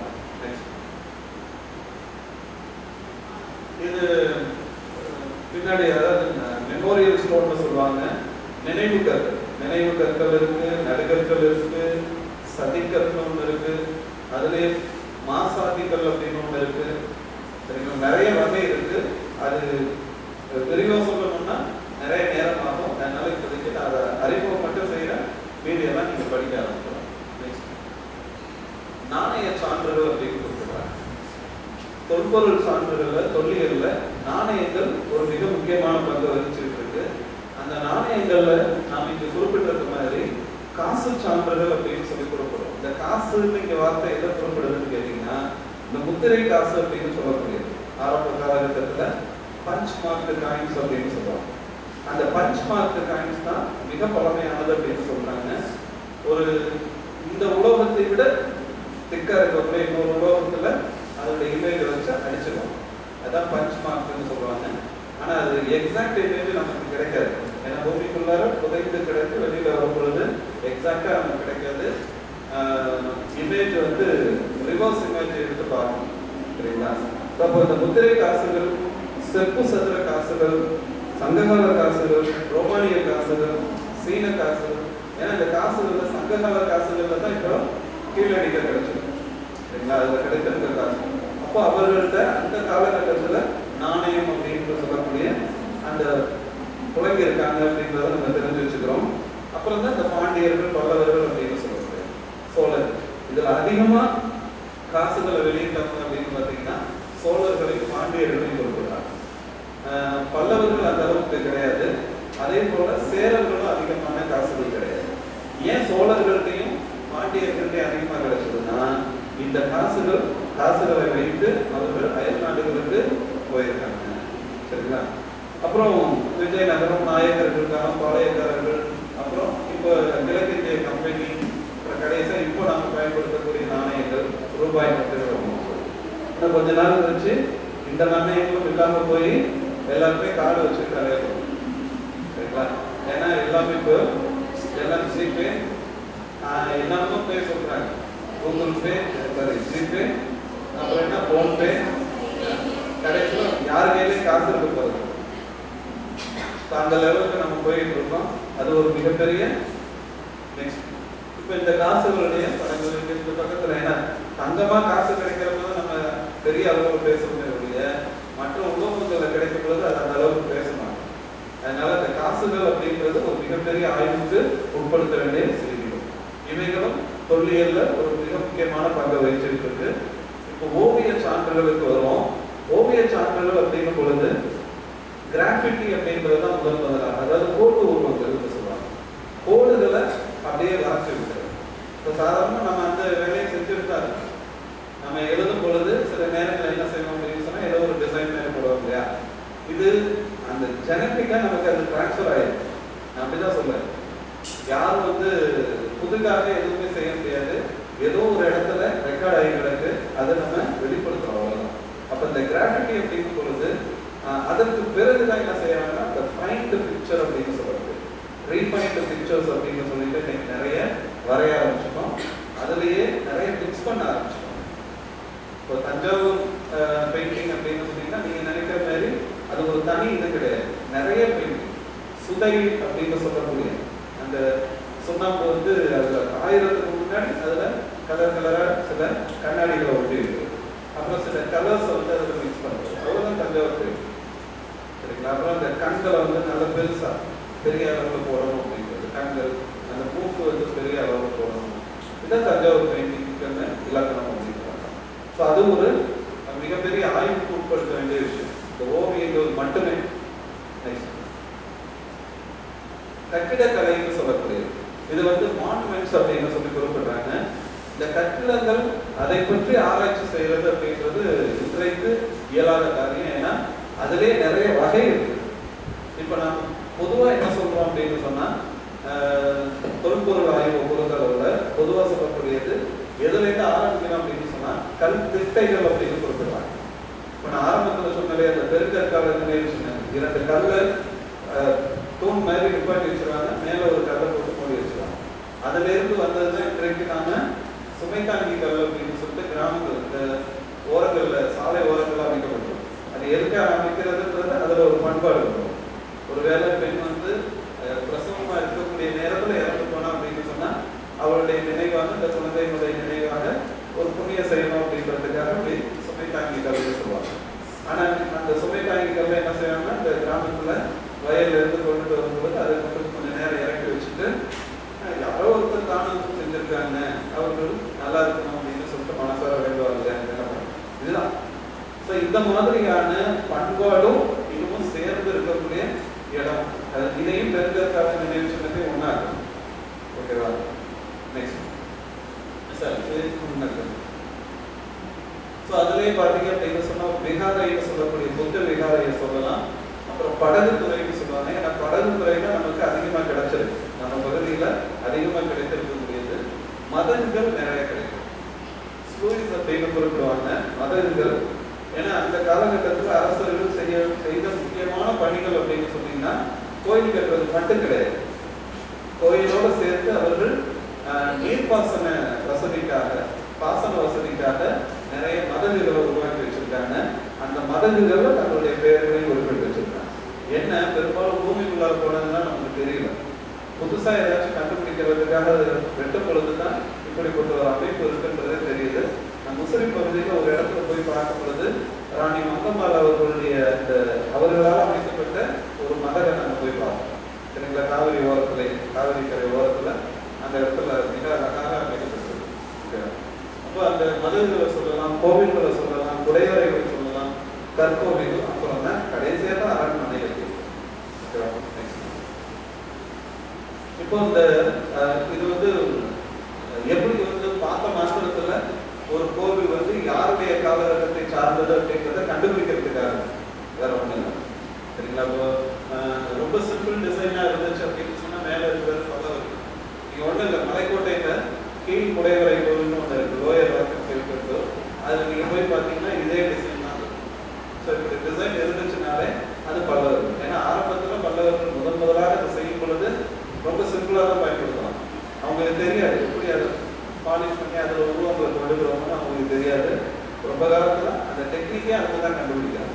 ராக் கட் அப்படின்னு சொல்றது, ராக் ஹீவ் அப்படின்னு ஒரு வார்த்தை இருக்கு, HEWN. அப்படி போட்டோம்னா அதை ரீஃபைன் பண்றது. இப்போ இங்கே இருக்கிறது ராக் கட் கேட்கறது தான். ஸோ அது அப்படியே பாருங்க, சோழ பீரியட்ல அந்த டிசைன்ல ஒரு சின்னோண்டு ஒரு இது மாதிரி குமிழ் மாதிரி வைப்பாங்க. குமிழ்னா அதிக சதுரமாக தான் வைப்பாங்க. அந்த சதுரத்துல அடுத்த லெவல் பாருங்க, லேட்டர் சோழ பீரியட்ல ஒரு மணி மாதிரியான ஒரு அமைப்பு கொண்டு போவாங்க. அடுத்தது விஜயநகர பீரியட். விஜயநகர பீரியட் ரொம்ப முக்கியமானது.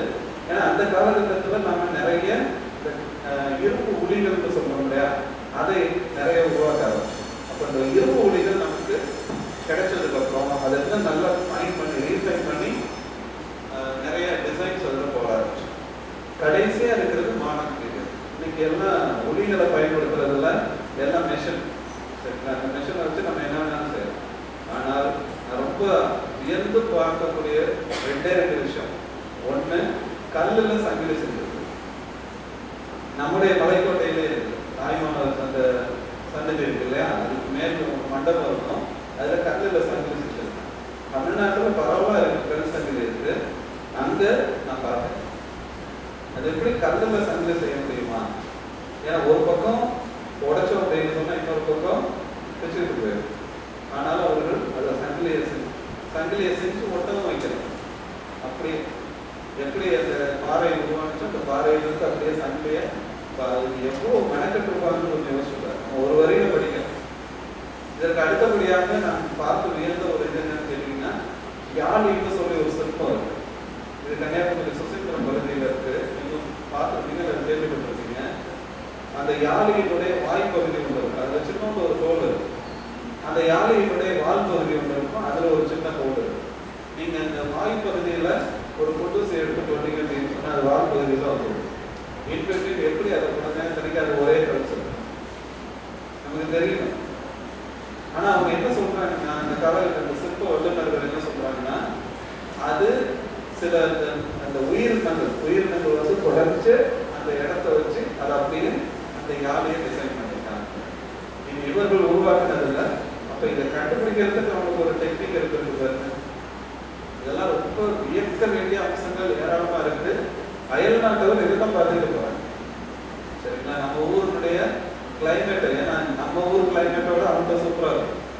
சரிங்களா, ஆனால் அவங்க பார்க்க முடியாத விஷயங்கள், இந்த சிற்பங்கள், கோவில்கள், அதுவும் எல்லாமே பிரம்மாண்டமாக தான் நம்ம நாட்டில் இருக்கிறாங்க. இப்போ அதே மாதிரி தான் இங்கே கீழே இருக்கக்கூடியது அந்த விமானம்னு சொல்லக்கூடிய அது வந்து எப்படி அமைக்கப்பட்டிருக்கும். பல்லவர்களுடைய விமானம் ரொம்ப சிம்பிளாக இருக்கிறாங்க. ஆனால் அங்கே கடைசியாக சோழர்களுடைய பீரியடில் கொஞ்சம் நிறைய விமானங்களில் நிறைய மாறுதல்கள் இருக்கும். கடைசியாக நீங்கள் பார்க்கறது மாடர்ன் பீரியட். அதேமாரி இங்கே கீழே இருக்கக்கூடிய இந்த கார்பல்னு சொல்லக்கூடிய தோரண வாயுன்னு சொல்லுவாங்க இல்லையா, அதில் என்னென்ன டிசைன்ஸ் இருக்குது அப்படின்னு சொல்லிட்டு சொல்கிறேன். இப்போ நாம் என்ன செய்கிறோம், பில்லர் வச்சு கொண்டிருக்கிறோம். சிற்ப சான்றுகள் அப்படின்னு பார்க்கும் பொழுது சுடுமண் அப்படின்னு சொல்லக்கூடிய சான்றுகள்லேருந்து ஆரம்பித்து இன்றைக்கு இருக்கக்கூடிய சிற்ப பெருமைகள். உங்களுக்கு தெரியாத செய்தி ஒன்று என்னன்னு கேட்டீங்கன்னா, நம்முடைய திருச்சி மாவட்டத்தில் இருக்கக்கூடிய அரசு அருங்காட்சியகம் மிக அதிகமான சிற்ப திருமணிகளை உள்ளடக்கக்கூடிய அருங்காட்சியகம். வேற எந்த மியூசியத்தில் இது மாதிரி கிடையாது. சிற்ப திருமணிகள் அதிகமாக இருக்கு. இன்னும் உள்ள நிறைய திருமணிகளும் உள்ள வச்சு கொண்டே இருக்காங்க. பாதுகாப்பு இல்லாத ஒரு சூழல். அது பெரிய இடமும் கிடைக்கலாம் உங்களுக்கு வைக்க டிஸ்பிளே பண்ணுற அளவுக்கு. ஸோ அதை நீங்கள் வாய்ப்பு கிடைக்கும் பொழுது பார்க்கலாம். சிற்ப திருமணிகள், கல் சிற்பங்கள் அதிகமாக இருக்கக்கூடிய இடம் புதுக்கோட்டை மியூசியம். அங்கே போய் பார்க்கலாம். எல்லாமே இருக்கக்கூடிய இடம் எதுன்னு கேட்டீங்கன்னா சென்னை அருங்காட்சியகம். உலக அளவில் இருக்கக்கூடிய பொருட்கள் இருக்கக்கூடிய இடம் ரெண்டே ரெண்டு. ஒன்று ஹைதராபாத்தில் இருக்கக்கூடிய சலார்ஜங் மியூசியம். முதல்ல பார்த்தீங்க அப்படின்னு சொன்னால் கொல்கத்தாவில் இருக்கக்கூடிய இந்தியன் மியூசியம் சொல்லுவாங்க. இது மாதிரி இந்த மியூசியாலஜியில் ஒரு தனி டாபிக் இருக்கு. அது எங்களுக்கு ஒரு பாடமாகவே இருக்கு எங்களுடைய கல்வி.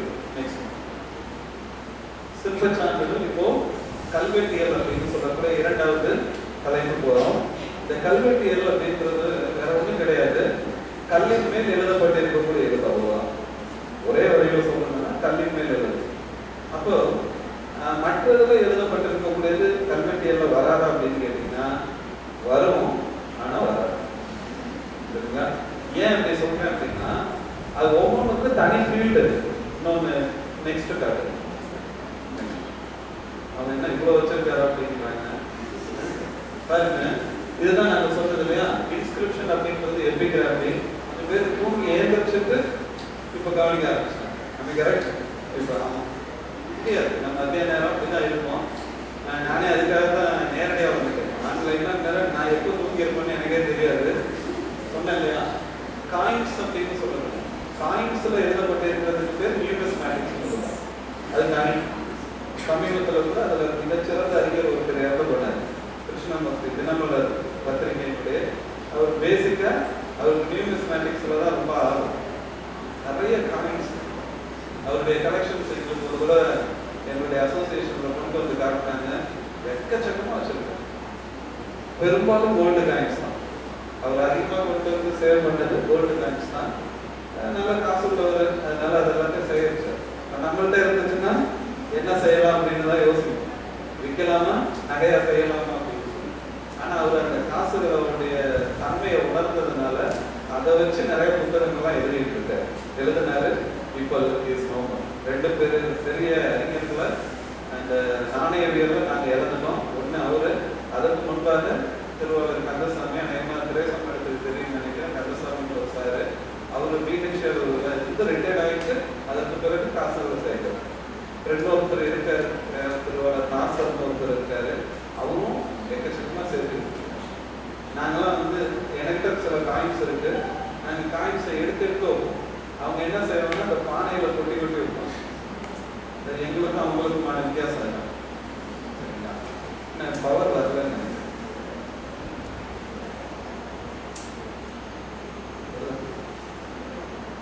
அப்புறம் பாட்டரிஸ்ன்னு சொல்லுவாங்க. பானையில எழுதி வச்சிருக்காங்க. நான் எங்களுடைய மியூசியத்துல அந்த பானையோட பொறிப்புகள்னு சொல்லிட்டு ஒரு 3 பொறிப்புகள் வச்சிருக்கோம். சில குறியீடுகளை அதை பற்றி நான் பின்னாடி சொல்றேன். அது எந்த அளவுக்கு முக்கியத்துவம் வாய்ந்தது அப்படின்னு சொல்லிட்டு. அப்புறம் சீல்ஸ் வந்து சொல்லுவாங்க, முத்திரை. இண்டஸ் வேலி அப்படின்னு சொல்லணும்னாலே இந்த சீல்ஸ் எழுதுவோம். ஏறக்குறைய 3000 சீல்ஸ், இது 5000 கிடைச்சது. அது 3000 சீல்ஸ்ல என்ன எழுதி இருக்குன்றத நம்ம ஓரளவு கண்டுபிடிச்சிட்டோம் அப்படின்னு சொல்லி பாலஞ்சென்று ஐராவத மகாதேவன் அவர்கள் குறிப்பிடுறாரு. அவர் அதுக்குன்னே ஒரு பெரிய புக்கு எழுதினாரு. 3000-3500 இந்த புத்தகத்தோட வேலை. சரிங்களா? ரொம்ப அருமையான ஒரு புத்தகம். இண்டஸ்கிரிப்டை டீசைஃபர் பண்ணி முதல்ல அவர் தான் புத்தகமே எழுதுறாரு. அவர் சொன்ன ஒரே ஒரு விஷயம் என்னன்னா, புது விஷயம், இந்த சிந்துவெளி எழுத்துக்கும் தமிழ்நாட்டில் இருக்கக்கூடிய எழுத்துக்கும் நிறைய ஒற்றுமைகள் இருக்குன்னு சொன்னார். இப்போ நம்ம இங்க இருக்கிறது தமிழ்நாடு, சிந்துவெளி பாகிஸ்தானுக்கும் இந்தியாவுக்குமான பார்டர் இருக்கு. இங்க இருக்கோம் அங்க எப்படி போனோம் அப்படின்னு சொல்லிட்டு ஒரு கேள்வியெல்லாம் கேட்பாங்க. நீங்களும் கேட்பீங்க. வாய்ப்புகள் நிறைய இருக்கு. சரிங்களா? ஏன்னா தமிழிலும் ஒரு காலத்துல மிக பரந்த இடத்துல வசித்த இடம் அப்படின்னு கொஞ்சம் கொஞ்சமா குறுக்கி இப்போ இருக்கக்கூடிய இடத்துல கொண்டு வந்து வச்சிருக்காங்க. எல்லாம் நம்ம பக்கத்துல கேரளாவிலையும் கர்நாடகாவிலையும் ஆந்திரத்திலையும் இருக்கிறவங்க எல்லாம் நம்ம பங்காளி தான். ஏறக்குறைய நாகர்கள்னு நீங்க கேள்விப்பட்டிருப்பீங்க. நாகாலாந்து பகுதி இருக்குல்ல, அங்க இருக்கிறவங்களுடைய பண்பாடும் நம்ம பண்பாடும் ஏறக்குறைய ஒன்றா தான் இருக்கும். இந்த பொங்கல்னு ஒரு பண்டிகை கொண்டாடுறோம்ல, இதே பண்டிகை தான் எல்லா ஊர்லையும் வேற வேற பண்டிகைகளை கொண்டாடிக்கிறோம். நாம இங்கே பொங்கல்னு வைக்கிறோம், நாம் வேற ஒரு பேர் வச்சுக்கிறோம். அது ஒரு பெரிய ஆய்வுக்குரிய ஒரு செய்தி. திருவாரூர் கடலோடின்னு அவர் குறிப்பிடுவாங்க. அவர் ஒரிசா பால் கேள்விப்பட்டிருப்பீங்கன்னு நினைக்கிறேன். அவரை பற்றின வலைக்காட்சிகள் நிறைய யூடியூப்ல இருக்கு, நீங்க கேட்டு பாருங்க. அதுல நிறைய தகவல் சொல்றாரு. எந்த அளவுக்கு தமிழர்கள் கடல் கடந்து ஓடி இருக்காங்க அப்படின்னு சொல்லி அவர் நிறைய புது புது விஷயங்களா சொல்லிக்கிட்டே இருக்காரு. இன்னும் அங்கங்க அப்பப்போ கடல்ல டிராவல் பண்ணிட்டு நிறைய ஆய்வுகளை செஞ்சுட்டு இருக்காரு. அவரை இப்போதைக்கு நாங்கள் ஃபாலோ பண்ணிக்கிட்டு இருக்கோம். அவர் என்னென்ன ரிசர்ச் செஞ்சுட்டு இருக்காரு அப்படிங்கிறார். நீங்களும் வாய்ப்பு கிடைச்சதுன்னு அதை ஃபாலோ பண்ணுங்க. இந்த ரிங்னு சொல்றது நம்ம மோதிரத்துல எழுத்து போடுறோம். இது மாதிரியான எழுத்துக்கள் இப்போ போடுறது கிடையாது. இது கிட்டத்தட்ட சங்க காலத்துல அந்த மாதிரியான எழுத்துக்கள் பொறிக்கப்பட்டது அப்படின்னு. அது இருக்கு. பேலியோகிராஃபி அப்படிங்கிறது தான் தி art of studying old scripts அப்படின்னு. இப்போ சில நானும் இன்னும் முழுமையாக படிக்க ஆரம்பிக்கல, ஏதோ 1-2 கல்வெட்டுகளை நாங்கள் கண்டுபிடிச்சு படிச்சுட்டு இருக்கோம். என்னை விட அதிகமான ஆட்கள் நிறைய பேர் பார்த்து மாத்திரத்திலேயே கல்வெட்டுகள் வச்சுருக்கான். வரலாற்றுத்துறை பேராசிரியர் வந்து ஓய்வு பெற்ற தியாகராஜன் அரியலூர் கல்லூரியினுடைய துறை தலைவராக இருந்து முதல்வராக ரிட்டையர்ட் ஆனாரு. அவர் வந்து பார்த்தீங்கன்னா ஒரு கல்வெட்டை வந்து கொடுத்தோம்னா அப்படியே படிப்பார். நாங்களாம் என்ன செய்யணும்னா அதை எடுத்து வச்சுட்டு படி எடுத்து வச்சுட்டு அப்புறம் ஏதாச்சும் செஞ்சு பார்ப்போம். இது வரும், இதுவாக இருக்குமோ, அதுவாக இருக்குமோ, இல்லை இதுவாக இருக்குமோ அப்படின்னு சொல்லிட்டு கெஸ் பண்ணி சிலதை படிப்போம். அவர் அப்படியே படிப்பார் நேரடியாக. அந்த மாதிரி அது இன்னும் எங்களுக்கு நான் ஒரு 20 ஆண்டு ஆகும்னு நினைக்கிறேன். அந்த 20 ஆண்டுக்கு நான் ரிட்டையர்ட் ஆகிடுவேன். சரிங்களா? நெக்ஸ்ட் அத்தனை அம்சங்களும் இந்த கல்வெட்டுகள் இருக்கு. மனித வாழ்வுக்கு தேவையான அத்தனை அம்சங்களும் இருக்கு. இலக்கியத்தை பற்றின குறிப்புகளும் இருக்கு, அரசியலை பற்றின குறிப்புகள் இருக்கு. நீங்க அருமையா படிச்சிருப்பீங்க. தேர்தல் அப்படின்னு சொன்னாலே உங்களுக்கு உடனே ஒரு ஊர் பேர் ஞாபகம், ஒரு கல்வெட்டு பேர் ஞாபகம். தேர்தல் குடவோலை உத்தரமேரூர்னு ஒரு இடம் காஞ்சிபுரத்துல இருக்கு. அதுதான் முதல்ல குடத்துல போட்டு ஓலையை எழுதி போட்டு பேரை குடிக்க எடுத்தாங்க அப்படின்னு சொல்லி படிக்கிறோம்ல. அது அரசியல் சம்மந்தப்பட்டது. ஆனா நீங்க நினைக்கிற மாதிரி அது எல்லாரும் பொறுமையா சொல்லிட்டு இருக்காங்க. உத்தரமேரூர் கல்வெட்டு நம்ம எப்படி அப்பவே அப்படின்னுவோம்ல, அது மாதிரி அந்த காலத்துல. ஆனா நீங்க நினைக்கிற மாதிரி அப்படிலாம் கிடையாது. எல்லாரும் எலெக்ஷன்ல நிக்கிறதுக்கு அனுமதி கிடையாது. சரிங்களா? நல்லா படிச்சிருக்கணும். அப்ப நமக்கு முதல்ல வந்து 2வது சொத்து இருக்கணும், 2வது அவுட்டு, 3வது அவுட்டு எந்த குற்றச்சம்பவத்திலும் ஈடுபட்டு இருக்கக்கூடாது. அதுவும் அவுட்டு. ஏன்னா நம்ம பிறந்ததே குற்றம்னு நினைச்சிட்டு இருக்கோம் இல்லைங்களா? அப்போ ஏன்னா அன்னைக்கு சாதி பார்த்து தண்டனைகள் கொடுக்கப்பட்டது, சாதி பார்த்து சொத்துக்கள் கொடுக்கப்பட்டது, சாதி பார்த்து கல்வி கொடுக்கப்பட்டது. அப்ப யார் தான் இருந்திருப்பாங்க நீங்களே கெஸ் பண்ணீங்க, நான் சொல்லாது. சரியா? அப்போ அவர்கள் மட்டும்தான் அந்த காலகட்டத்துல அந்த தேர்தலில் நிற்க முடியும், ஜெயிக்க முடியுன்ற ஒரு நிலைமை இருந்துச்சு. அதைத்தான் இன்னைக்கு நீங்களும் நானும் ரொம்ப பெருமையா சொல்லுவீங்க. ஆனா இன்னைக்கு இருக்கக்கூடிய தேர்தலை தான் நான் ரொம்ப விரும்புவேன். ஏன்னு கேட்டீங்கன்னா யார் வேணாலும் நிற்கலாம், படிக்காதவங்களும் நிற்கலாம், சொத்து இல்லாத சொத்து வேணும் அவசியம் வேணும். ஆனா சில நேரங்கள்ல சொத்து இல்லாதவங்க கூட நின்றுட்டு அப்புறம் சொத்து கரெக்டாகிடுவாங்க. 3வது குற்றச்செயல்கள். இன்னைக்கு அதுதான் அடிப்படை தேவை. அப்போ இந்த மாதிரியான சம்பவங்கள் அரசியல் அப்படின்னு சொல்லக்கூடிய செய்திகளை ஏராளமா பெறலாம். சமயம் சார்ந்த கல்வெட்டுகள், ஏன்னா பெரும்பாலும் அந்த கல்வெட்டுகள் சமயம் சார்ந்துதான் இருக்கு. நினைவு கல்வெட்டுகள் இருக்கு, ஒருவருடைய நினைவாக எழுப்பப்படக்கூடிய கல்வெட்டுகள், அப்புறம் சட்டபூர்வமான கல்வெட்டுகள், அதிகாரத்தை நிலைநிறுத்தக்கூடிய அந்த கல்வெட்டுகள். திருச்சி மாவட்டத்தில் கிடைத்த கல்வெட்டுகள் அது எல்லாத்தையும் எடுத்து படிச்சு பாருங்க. திருச்சி மாவட்டத்தில் டிவி மகாலிங்கன்னு ஒருத்தர் எழுதினாரு. அவர் கம்பேர் பண்ணி எல்லா கல்வெட்டுகளையும் நான் அது கிடைத்த ஓய்வு நேரத்தில் அது எல்லாத்தையும் படிச்சு பார்த்தேன். படிச்சு பார்த்தா அதுல முக்கால்வாசி ஒரு சில பேருக்கு கொடுக்கப்பட்ட தானத்தை சொல்லி அது என்னென்ன தானம்னு சொல்லிட்டு அதை ஒரு லிஸ்ட் போடுவாரு. முதல்ல கொடுத்தது பொன் தானம், சரிங்களா? அப்புறம் பெண் தானம், சரிங்களா? அப்புறம் பசு கோ தானம்னு சொல்றது. அப்புறம் ஆடையும் கொடுக்குறாங்க. நான் கேட்டேன், ஆடை எதுக்கு? இவங்க தான் ஆடையும் சாப்பிட மாட்டாங்களே, ஆடை எதுக்கு கொடுத்தாங்கன்னு சொல்லி பார்த்தோம்னா, ஆடை மேய்ச்சி அதுல இருந்து கிடைக்கக்கூடிய பாலை எடுத்து அதுல இருந்து கிடைக்கக்கூடிய தயிர் இதெல்லாம் வச்சு அதுல நெய் இருக்கும். என்ன கில்லாடிங்க. ஸோ இந்த மாதிரி கோவில்களுக்கு கொடுக்கப்பட்ட அத்தனை கல்வெட்டுகளை எடுத்து படித்து பார்க்கும் பொழுது அவைகள் இருந்த செய்திகள் அப்படி இருந்துச்சு. சரிங்களா? அப்புறம் பொதுநல கல்வெட்டுகள். சில பேர் தான தர்மம் செய்யறதுக்காக கல்வெட்டுகளை உருவாக்கி வச்சிருப்பாங்க. குளத்தை வைக்கணும், குதிரை குதிரைகளுக்காக சில மண்டபங்களை கட்டணும் அப்படின்னு சொல்லிட்டுலாம் இருக்கும். பொதுநல கல்வெட்டு. அப்புறம் சில பேர் தன்னுடைய சமயம், தன்னுடைய சமுதாயம், தன்னுடைய அந்தஸ்து நிலைநிறுத்துறதுக்காக கல்வெட்டு வருவாங்க. இன்னாரு அப்படின்னு சொல்லிட்டு பெரிய அளவில் இருக்கு கல்வெட்டு. சரிங்களா? அது இருக்கு. கடைசியா ஒரு கல்வெட்டு இருக்கு, பொய்யும் கற்பனையும் கலந்த கல்வெட்டு. அதுவும் இருக்கு தமிழ்நாட்டில். பொய்யும் கற்பனையும் கலந்த கல்வெட்டு.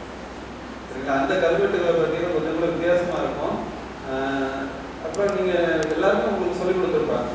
நான் அதை முற்ற மறுப்பேன். கல்வெட்டில் இருக்கக்கூடிய எபிகிராஃபி அப்படின்னு சொல்லிட்டாலே பிரைமரி சோர்ஸ் அப்படின்னா முதன்மை ஆதாரம் அப்படின்னா ஏன் அதை மறுக்கிறேன்னு கேட்டா இந்த கடைசி செய்தி தான். நிறைய விஷயங்கள் பொய்யும் கற்பனை இருக்கு. அப்போ சில பேர் பார்த்தீங்கன்னா சும்மா இம்சை அரசு 23ஆம் புலிகேசி ஞாபகத்தில் வச்சுக்கணும். வரலாறு மிக முக்கிய அமைச்சர் இருந்தார்ல, அது சொல்றதுல 100% உண்மையா இருக்கும். சில பேர் 100 வருஷத்துக்கு பின்னாடி வரவங்க நம்மள என்னத்தை பார்க்க போறாங்க, ஆய்வு செய்ய போறாங்க. அப்ப அந்த நேரத்துல இல்லாததையும் கொள்ளாததையும் எழுதி வச்சிருக்கக்கூடிய கல்வெட்டுகள் ஏறாமல். இப்ப நீங்களும் நானும் அதை போய் உண்மை எல்லாமே இருக்கிறதெல்லாம் உண்மைன்னு சொல்லிட்டு நம்ம நம்புறோம்னா நம்ம காதுல நிறைய பூசுறதுக்கு வாய்ப்புகள் இருக்கு. இப்போ வரலாற்று உருவாகிறதுக்கு இந்த கல்வெட்டுகள் என்னன்னா பங்க வைக்க போது நான் கொஞ்ச நேரம் முடிச்சுவேன். கல்வெட்டு உருவாகிறதுக்கு வரலாற்று உருவாக்குறதுக்கு கல்வெட்டுகள் என்னன்னா பங்க வைக்கிறது அப்படின்னு பார்க்கும் பொழுது முதல் செய்தி நம்ம எல்லாருமே அவசரங்களை கடவுளுக்கு நிகராக நம்பக்கூடியவர். Divine right theory கேள்விப்பட்டிருக்கீங்க.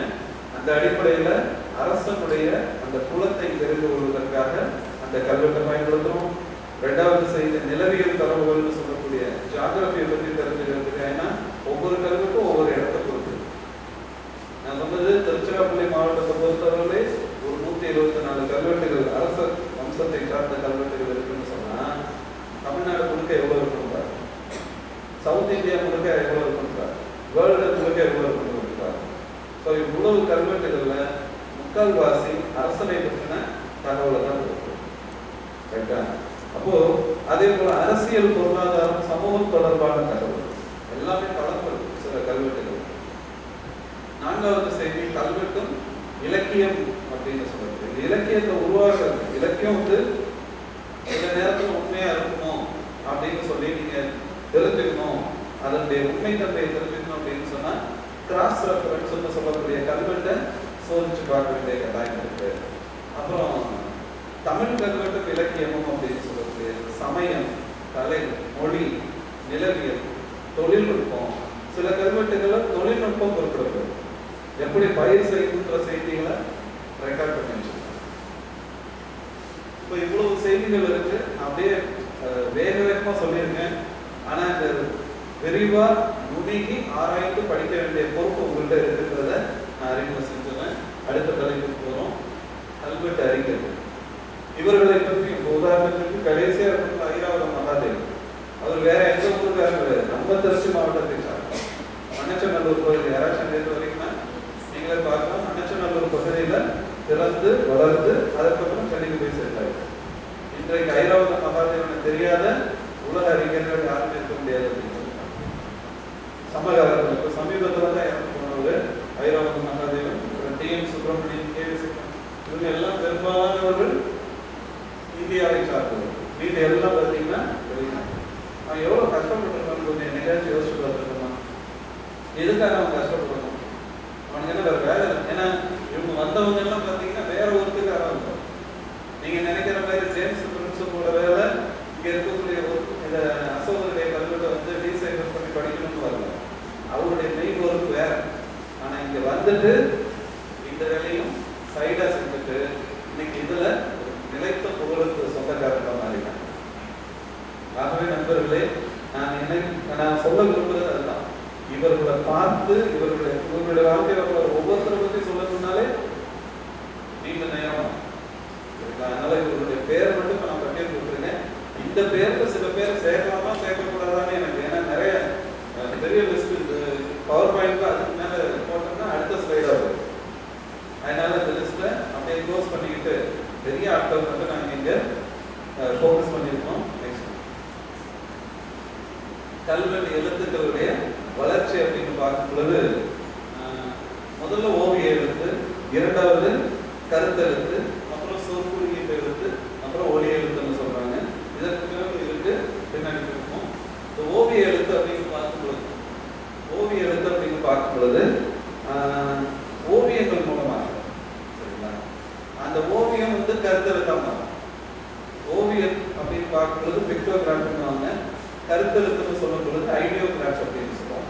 ஐடியான்னு சொல்றோம் இல்லையா, அது எப்படி மாறும் அப்படின்னு கேட்டீங்கன்னா, சாதாரணமா சூரியன் அப்படின்னு சொல்லிட்டு படம் வரைய சொன்னா நம்ம அவங்க முட்டையை போடுவாங்க, இப்படி போட்டாங்கன்னா அது சூரியன் இருக்கு. இப்போ சூரியன் அது உதிக்கிறது கிடையாது, அது எல்லா நேரத்திலும் ஒரே மாதிரி தான் இருக்கு. ஆனா அது அந்த விடியற் காலை அப்படின்றத குறிப்பிடுறதுக்காக என்ன செய்வாங்க, 2 மலையாட்டம் போட்டு நீங்க நினைக்கிற மாதிரி உதய சூரியன்லாம் இருக்குல்ல, அந்த உதய சூரியன் சூரியன் உதயம் ஆகுதுன்றப்பல அப்படி போட்டாங்கன்னா அது காலை வரையில். உச்சியில போடுறது அப்படிங்கிறது ஸ்ட்ரைட்டா அப்படி வந்திருந்தாங்கன்னா அது நண்பகல் அப்படின்னு சொல்றாங்க. மாலை நேரத்தில் போட்டுட்டு அந்த சூரியனை போட்டு அது நடுவில் ஒரு 2 கோலை போட்டாங்கன்னு வச்சாங்கன்னா அது போய் அடைய போகுதுங்க. இதுதான் கருத்து. இப்ப நான் சொன்னது வெறும் சூரியனை ஒரு 3 லெவல்ல வச்சு நீங்க படிச்சீங்கன்னா இவ்வளவு செய்திகள். இது மாதிரி படங்களை வரைஞ்சு தங்களுடைய கருத்தை வெளிப்படுத்துறாங்க. யாரு? நம்ம ஆட்கள் கிடையாது. 3000, 4000 அல்லது 5000 ஆண்டுகள், 10,000 கிமு 10,000 சொல்றோம், பொதுக்காலம்னு சொல்றோம். பொதுக்காலத்துக்கு முன்னாடி காலம், அந்த காலத்துல இருந்து 10,000 அப்படின்னு சொல்லக்கூடிய காலகட்டத்தில் வாழ்ந்த புகை மனிதர்கள் சொல்றோம் இல்லைங்களா, அவங்க வரைஞ்ச ஓவியம். அவங்க வரைஞ்ச ஓவியத்தை நீங்க நினைக்கிற மாதிரி அப்படியே சூப்பரா வரைஞ்சிருக்க மாட்டாங்க. கலர் பெயிண்டிங் மாதிரி இருக்கு, ஒரு கருத்து இது மாதிரி ஏதாச்சும் போதும். என்ன ஒரு கேட்டீங்கன்னா அந்த ஓவியங்கள் அதனுடைய தன்மையை இந்த வரைக்கும் இறக்காம இருக்கு. நாங்கள் அஜந்தா பகுதிக்கு போயிட்டு வந்தோம். அங்க இருக்கக்கூடிய ஓவியங்களை பார்த்து ரொம்ப பிரமிச்சுக்குவோம். ஏன்னா அந்த ஓவியங்கள் இருக்கக்கூடிய உதாரணத்துக்கு ஒரு பெண் ஆபரணங்கள் அணிந்திருக்கிற மாதிரி இருக்கு. அந்த ஆபரணங்களை காட்டி இருக்கக்கூடிய அந்த பெயிண்ட் இருக்கு இல்லையா, அது அப்படியே தூரத்துல இருந்து அக்கறை பொண்ணு எப்படி நின்றுமோ அது மாதிரி நின்று. நம்மளால ஏசியன் பெயிண்ட்காரங்க ஒரு விளம்பரம் வச்சிருக்கோம். என்ன விளம்பரம்னா, இது மாதிரி நீடிச்சிருக்கோம் அப்படின்னு சொல்லிட்டு. இவனே என்ன பண்றாங்கன்னா அதை கொஞ்சம் சுரண்டி அதில் என்ன காம்பவுண்ட் யூஸ் பண்ணியிருக்காங்க, கெமிக்கல் காம்பவுண்ட் என்ன யூஸ் பண்ணியிருக்காங்கன்னு சொல்லிட்டு ஆராய்ச்சி பண்ணி கடைசி வரைக்கும் அவனால கண்டுபிடிக்க முடியும். எவ்வளோ கில்லாடிங்க. அப்படிப்பட்ட விஷயத்த இன்னைக்கு தெரியப்படுத்துறது யார் அப்படின்னு கேட்டீங்கன்னா, நாம தெரிவிக்கிட்டு இருக்க முடியாது ஆங்கிலேயர்கள். அவங்க தான் சும்மா மேய்ச்சல் தான் அப்படி போய் பார்த்துட்டு அதை வெளியே உலகத்துக்கு கொண்டு போய் இன்னைக்கு அஜந்தா ஓவியம் உலக பாரம்பரிய அந்தஸ்து பெற்ற ஒரு நினைவு சொன்னோம் அப்படின்னு கொடுத்துருக்காங்க. இன்னைக்கு ஏராளமான செய்திகள் இருக்கு ஓவியங்களை பற்றி. இப்போ இந்த ஓவிய எழுத்துக்கள் அப்படின்னு சொல்லக்கூடியதுக்கு அடுத்த லெவல் சொல் குறியீட்டு எழுத்து. அது டைம் ஆயிடுச்சா?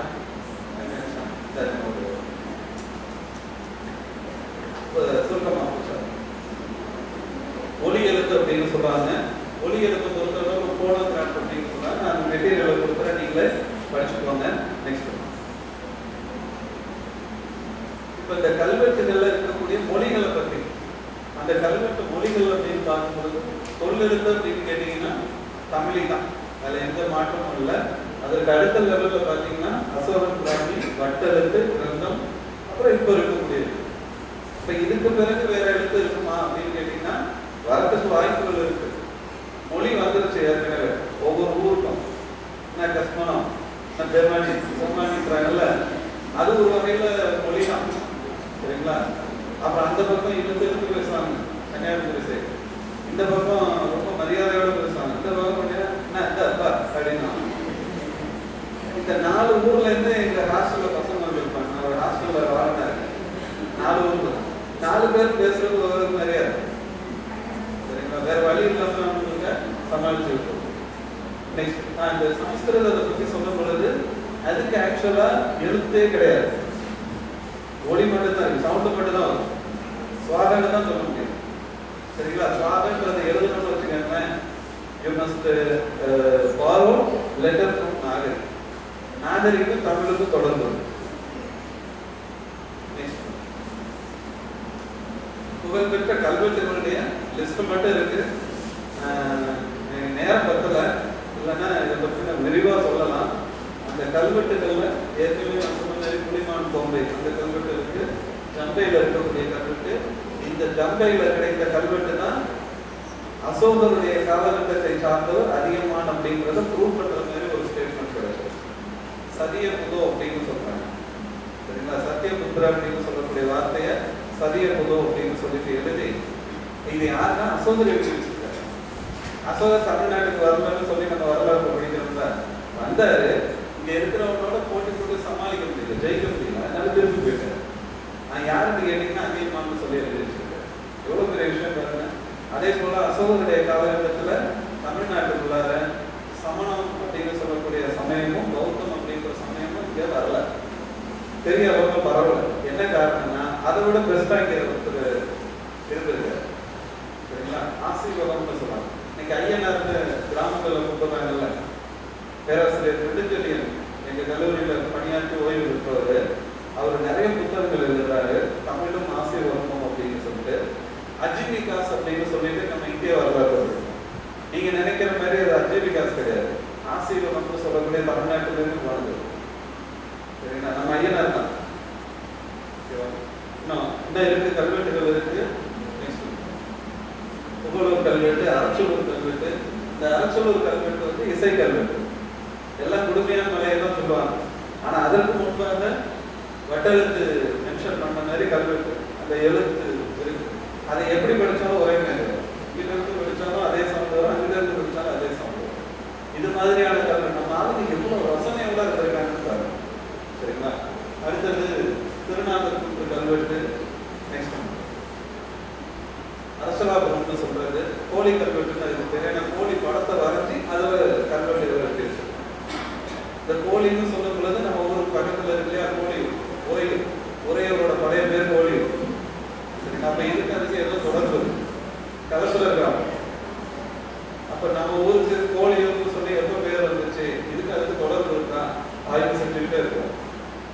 பிள்ளையார்பட்டி கல்வெட்டு அது இல்லாம தமிழ்நாட்டில் பரவலா கல்வெட்டுகள் கிடைக்கிறது கிடையாது. இன்னும் அந்த லிஸ்ட் பெருசா இருக்கும். நான் இடம் பொருள் சேவை கருதி விடுறேன். சரிங்களா? தஞ்சாவூர் கல்வெட்டு இதை கடைசி இறுதி பகுதி. இந்த தஞ்சாவூர் கல்வெட்டு அப்படிங்கும் பொழுது ரெண்டு இடத்துல வெட்டி நிறைய இருக்கும். கோயில் ஃபுல்லா கல்வெட்டாக தான் இருக்கும். நான் எங்களை ஃபீல்டு விசிட்டுக்கு எங்களை கூப்பிட்டு போனேன். படிச்ச கல்வெட்டை படிக்கிறப்ப நாங்கள் போனோம். அப்போ விமான கல்வெட்டு அது போய் மேலே போய் பார்க்க முடியாது. ஐடியெல்லாம் அனுப்பிட்டு முடியுங்களா? விமான கல்வெட்டுன்னு ஒன்று இருந்துச்சு.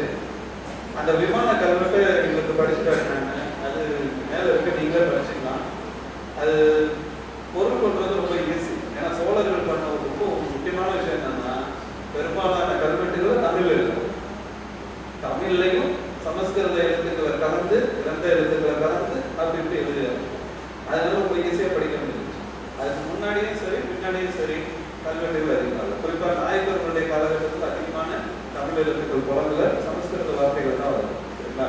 அப்போ அந்த இதை படிச்சு பார்க்கலாம். ஆண்டிய குலாசனி வடநாட்டு தஞ்சாவூர் குன்றத்து நாம் எடுத்து சத்திரக்கற்றடி ராஜராஜேஸ்வரம் உடையாருக்கு நாம் கொடுத்தனவும் மற்றும் நான் கூட போயிட்டே இருக்கும்.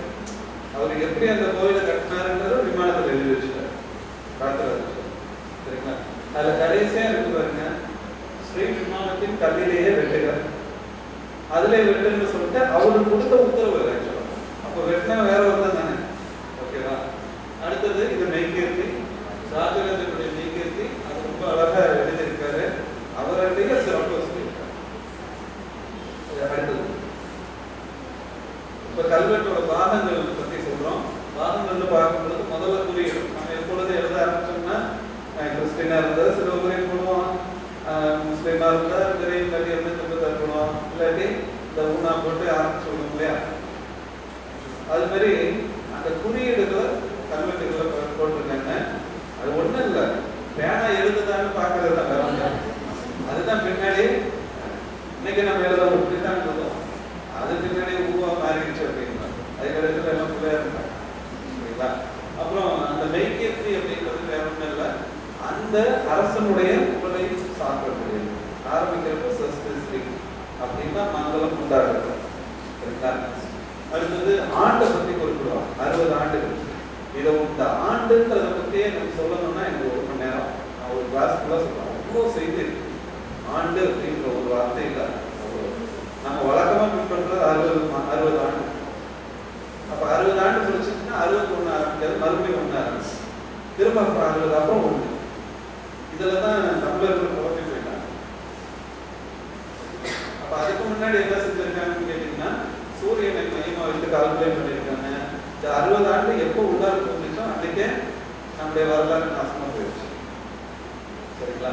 இப்போ என்ன ஆண்டில் இருக்கணும்னு எனக்கு தெரியல. கேலண்டரில் போய் பாருங்க, சில நேரத்துக்கு மாரி இருக்கும் அந்த வருஷத்துக்கு பேரும். இப்போ நம்ம வளர்த்துறை தேய்கிராம பௌர்ணமி அப்படின்னு வச்சிருக்கோம்ல, அது மாதிரி நம்ம செய்யணும்னு நெக்ஸ்ட் பண்ணோம். இப்போ இந்த கல்வெட்டோட உள்ளடக்கம், இந்த உள்ளடக்கம்ன்றது தான் மெயின் கண்டென்ட் இருக்குது. இதில் சுவையான பகுதி அப்படின்னு கேட்டிங்கன்னா, இந்த தானத்தை சேதப்படுத்துறவனுக்கும் கொடுக்கக்கூடிய தண்டனை. நம்ம வழக்கமாக ஒருத்தனை திட்டணும்னா என்ன செய்யணும்? நான் சும்மா போவேன், இல்லையில போவேன் அப்படின்னு திட்டோம்ல, அது மாதிரி நம்ம இப்போ திட்டிருக்கேன். இப்போ நம்ம கல்லூரியிலேருந்து மாணவர்களோட நான் இந்த குழுப்பணி பகுதியில் போனோம். அப்போ அந்த ஒரு வித்தியாசமாக ஒரு தண்டனை இருந்துச்சு, ஒரு வித்தியாசமாக ஒரு சாபம் இருந்துச்சு. அதுதான் நான் கடைசியில் கொடுத்துருக்கேன். மேல் சார்த்தா அகிதம் செய்தாருக்கு கங்கை கரையிலே சேய்க்கும் தாய்க்கும் அப்படின்னு சொல்லிட்டு பாட்டியிருக்கேன். சேயும் தாயும் கொண்ட பாவத்துக்கு ஈடாது. அதெல்லாம் ஒருத்தர் கொள்றது தப்பு, அதுல 2 பேரையும் கொள்றது தப்பு. அது எங்க கங்கை கரை ரொம்ப புனிதமானது, அங்க போய் கொள்றது அப்படின்னு அதுக்கு பாவம் அப்படின்னு சொல்லிட்டு கடைசியா ஒரு முடிவு அப்படின்னு சொல்றது சுபமஸ்து அப்படின்வாங்க. இல்லாட்டி ஏதாச்சும் புரியும் கை நிறைய ரோஸ் இதான் நான் சொல்ல விரும்பினது. தற்போதைய தேவை என்ன அப்படின்னு சொல்லிட்டு நான் அதில் விரிவாக போட்டிருக்கேன். நீங்கள் அதை படிச்சு தெரிஞ்சுக்கோங்க.